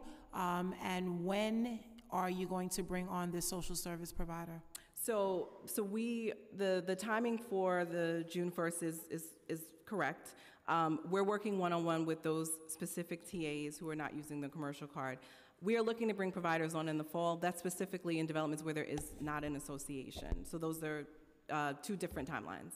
Okay, and are we expecting to pay this social service provider? So for the small developments, yes, we would be looking to bring on providers that we would fund to do that work. It would probably be subject to a competitive process, so I can't speak in great detail, but the goal would be to work with the developments where there's been no established association after we complete this current election cycle. Okay, so is it accurate to say that NYCHA is going to use its operating dollars to pay for this, and it will not have any impact on the TPA funds for the social service, because it's something separate? You're talking about building up tenants associations where there are none, correct? So the funds are still allocated for that purpose. So we would be working to, whether it's NYCHA's operating funds or the TPA funds for the development specifically for that purpose. The funding source is still, and the amount is still being defined, but it wouldn't impact any current tenant associations. Okay, and as you process and review some of the proposals that we've talked about, in terms of, I'm going back to timeliness and expediting some of the approvals of these proposals. There have been several instances in my district where Councilmember Traeger talked about upcoming family days. So how closely does NYCHA pay attention when a proposal is submitted and there's an actual event associated with that? Does that have any impact on expediting the approval? Because I've had multiple instances where money was put on the commercial card the night before a scheduled family day, meaning the night before, after bank hours, after office hours, money was put on commercial cards after 5 o'clock, essentially not even allowing the tenants associations to be able to purchase items for their family day. So I guess overall, while I cited just one specific instance, but do you pay attention to deadlines and events and things like that as you're reviewing these proposals? We do, and so that is exactly why we have the Family Day orientations in May. A resident association right in that meeting can drop off their Family Day application. The Family Day in and of itself is its own event. There's an application. It's the same as it's been for many years. They can submit it that day and we would begin processing. I think the issue is, and we're happy to share with each council member, in certain districts we've had challenges collecting receipts on time or getting the Family Day application on time. And so if there's ways that we can work with the council member to assist in our follow-up with the resident association, we're happy to collaborate and do that. We can also make sure that you're included when we send out reminder notices to resident associations regarding their city council allocations in particular. Okay, I'd appreciate that. I know you cited that each of the RAs works with a resident coordinator. I'm sure most of my colleagues don't know who the coordinators are because there really isn't any engagement. It would be great if we could get that information beforehand, and if there's an ongoing dialogue, it doesn't have to be a dialogue when there's only an issue. It should be an ongoing dialogue. We talk to our tenants associations all the time, and we at the council often get information on the ground before we get it from our own, resident coordinators or property managers. That has been the case as long as I've been here at the City Council. And while I know today's hearing is very specific to TPA, but generally speaking, the communication at NYCHA has got to improve. It is insulting to us as council members, and it's insulting to our resident association leaders. We are the ones that are on the ground every day in these developments, more so than staff that really understand what's happening. And so as we are looking to make improvements, as you're looking to identify the gaps in the system and improve efficiency, I really, really, really urge you to communicate to the residents associations. Understand what they're going through and be willing to help them. I mean, everyone's talked about the willingness to help, but it's just talk. It has to be action. And I understand things have been done, but I'm saying it's not enough. And so on behalf of my districts in the Bronx, I expect more from NYCHA because the residents I represent expect more of me. And I give them as much as I can, and I'm asking NYCHA to do more. This process has not been off the ground in a good way. It has not been smooth. And even now, 2 years later, I recognize that we have more to do, but it's helpful and it makes your job much easier if you're talking to the resident associations and engaging with them through the entire process. Not when a decision is made and you tell them about it, but as we're looking to make these changes in the program. So just a couple of suggestions, because these are the things I'm hearing from my tenants associations, and it just would be helpful as we move forward if we are to have a real productive working relationship. Thank you. Thank you, Councilwoman. So I don't have any more questions. There were a few questions that came that we will submit to you in writing along with the follow-up letter. But I just want to say that for so long, no one has really looked out for the residents to the level that they deserve. And over the past few years, there's been a consistent amount of attention and focus on the residents and their living conditions. We are thankful that this money that's allocated from HUD exists, right? Elected officials do what they can, when they can, through discretionary funds.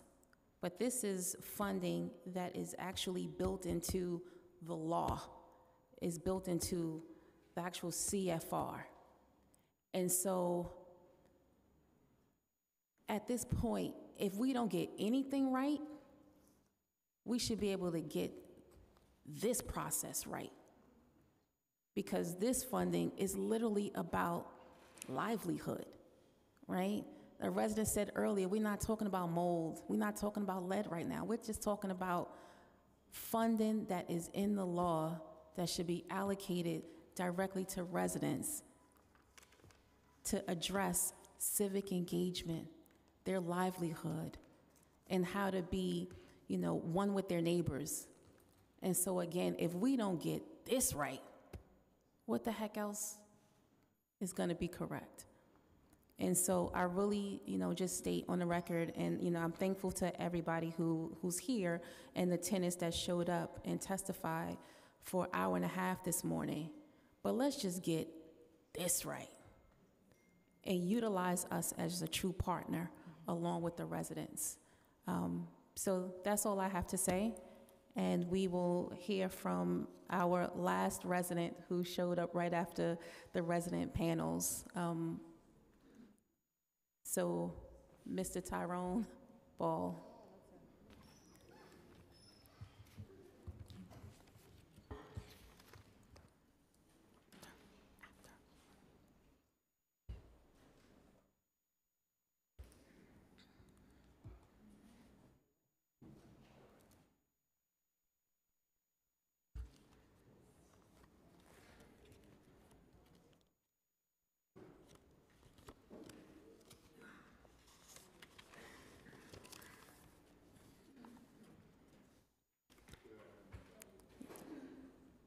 Am I pressing this? Okay, yes. There we go. All right, I think that's better. Good afternoon. I had a couple of questions about TPA. One, the turnaround time between requesting and sometimes 2 weeks is not enough, is way too much. When you need equipment for computer labs and whatever, this is now the time that we're actually going in and getting children into their summer youth program. Most of that is digitized. So when we need wire leads to upgrade our systems or reconnect, we need to have that sooner rather than later. And there's a lag time between that. Also, we pay 20% into our district. But does the district get a card? Are they able to use the funds? Or is this just 20% that's coming out of our TPA for no reason? There's several other things. How is 1.5 million 40% of 3 million, and that should be 50? I'm not seeing any of that. So if anybody could actually answer those questions, I would love to hear it. That was a quick statement. Thank you. Thank you. Thank you so much. So I just want to, as we close today's hearing, I just want to thank committee staff, Madiba Denny, counsel, Jose Condi, the senior legislative policy analyst, Ricky Chawla, the legislative policy analyst, and Sarah Goslam, the principal financial analyst, as well as my staff within the 41st Council District. So thank you so much for your time. And again, let's just get this right. And I look forward to our, I'm we're sorry about to, for interrupting this meeting, but but this Glover? needs to be said. The mission statements on the bylaws of these tenants associations states that it states that it's independent and democratic. That's why resident engagement people don't intervene with the tenants because all tenants associations are independent and democratic. So technically, resident engagement cannot intervene, and that's the problem. If the resident associations were dealing with the tenants, because the ball is in our court. Okay. The ball is in our court. Management, resident associations are the conduit between management and tenant. Okay, thank you, Mr. Let me end this hearing. Thank you so much. This is the end of the NYCHA Management and Tenant Participation Activity Funds Oversight Hearing on April 15th with the Public Housing Committee. Thank you. Ms. Glover.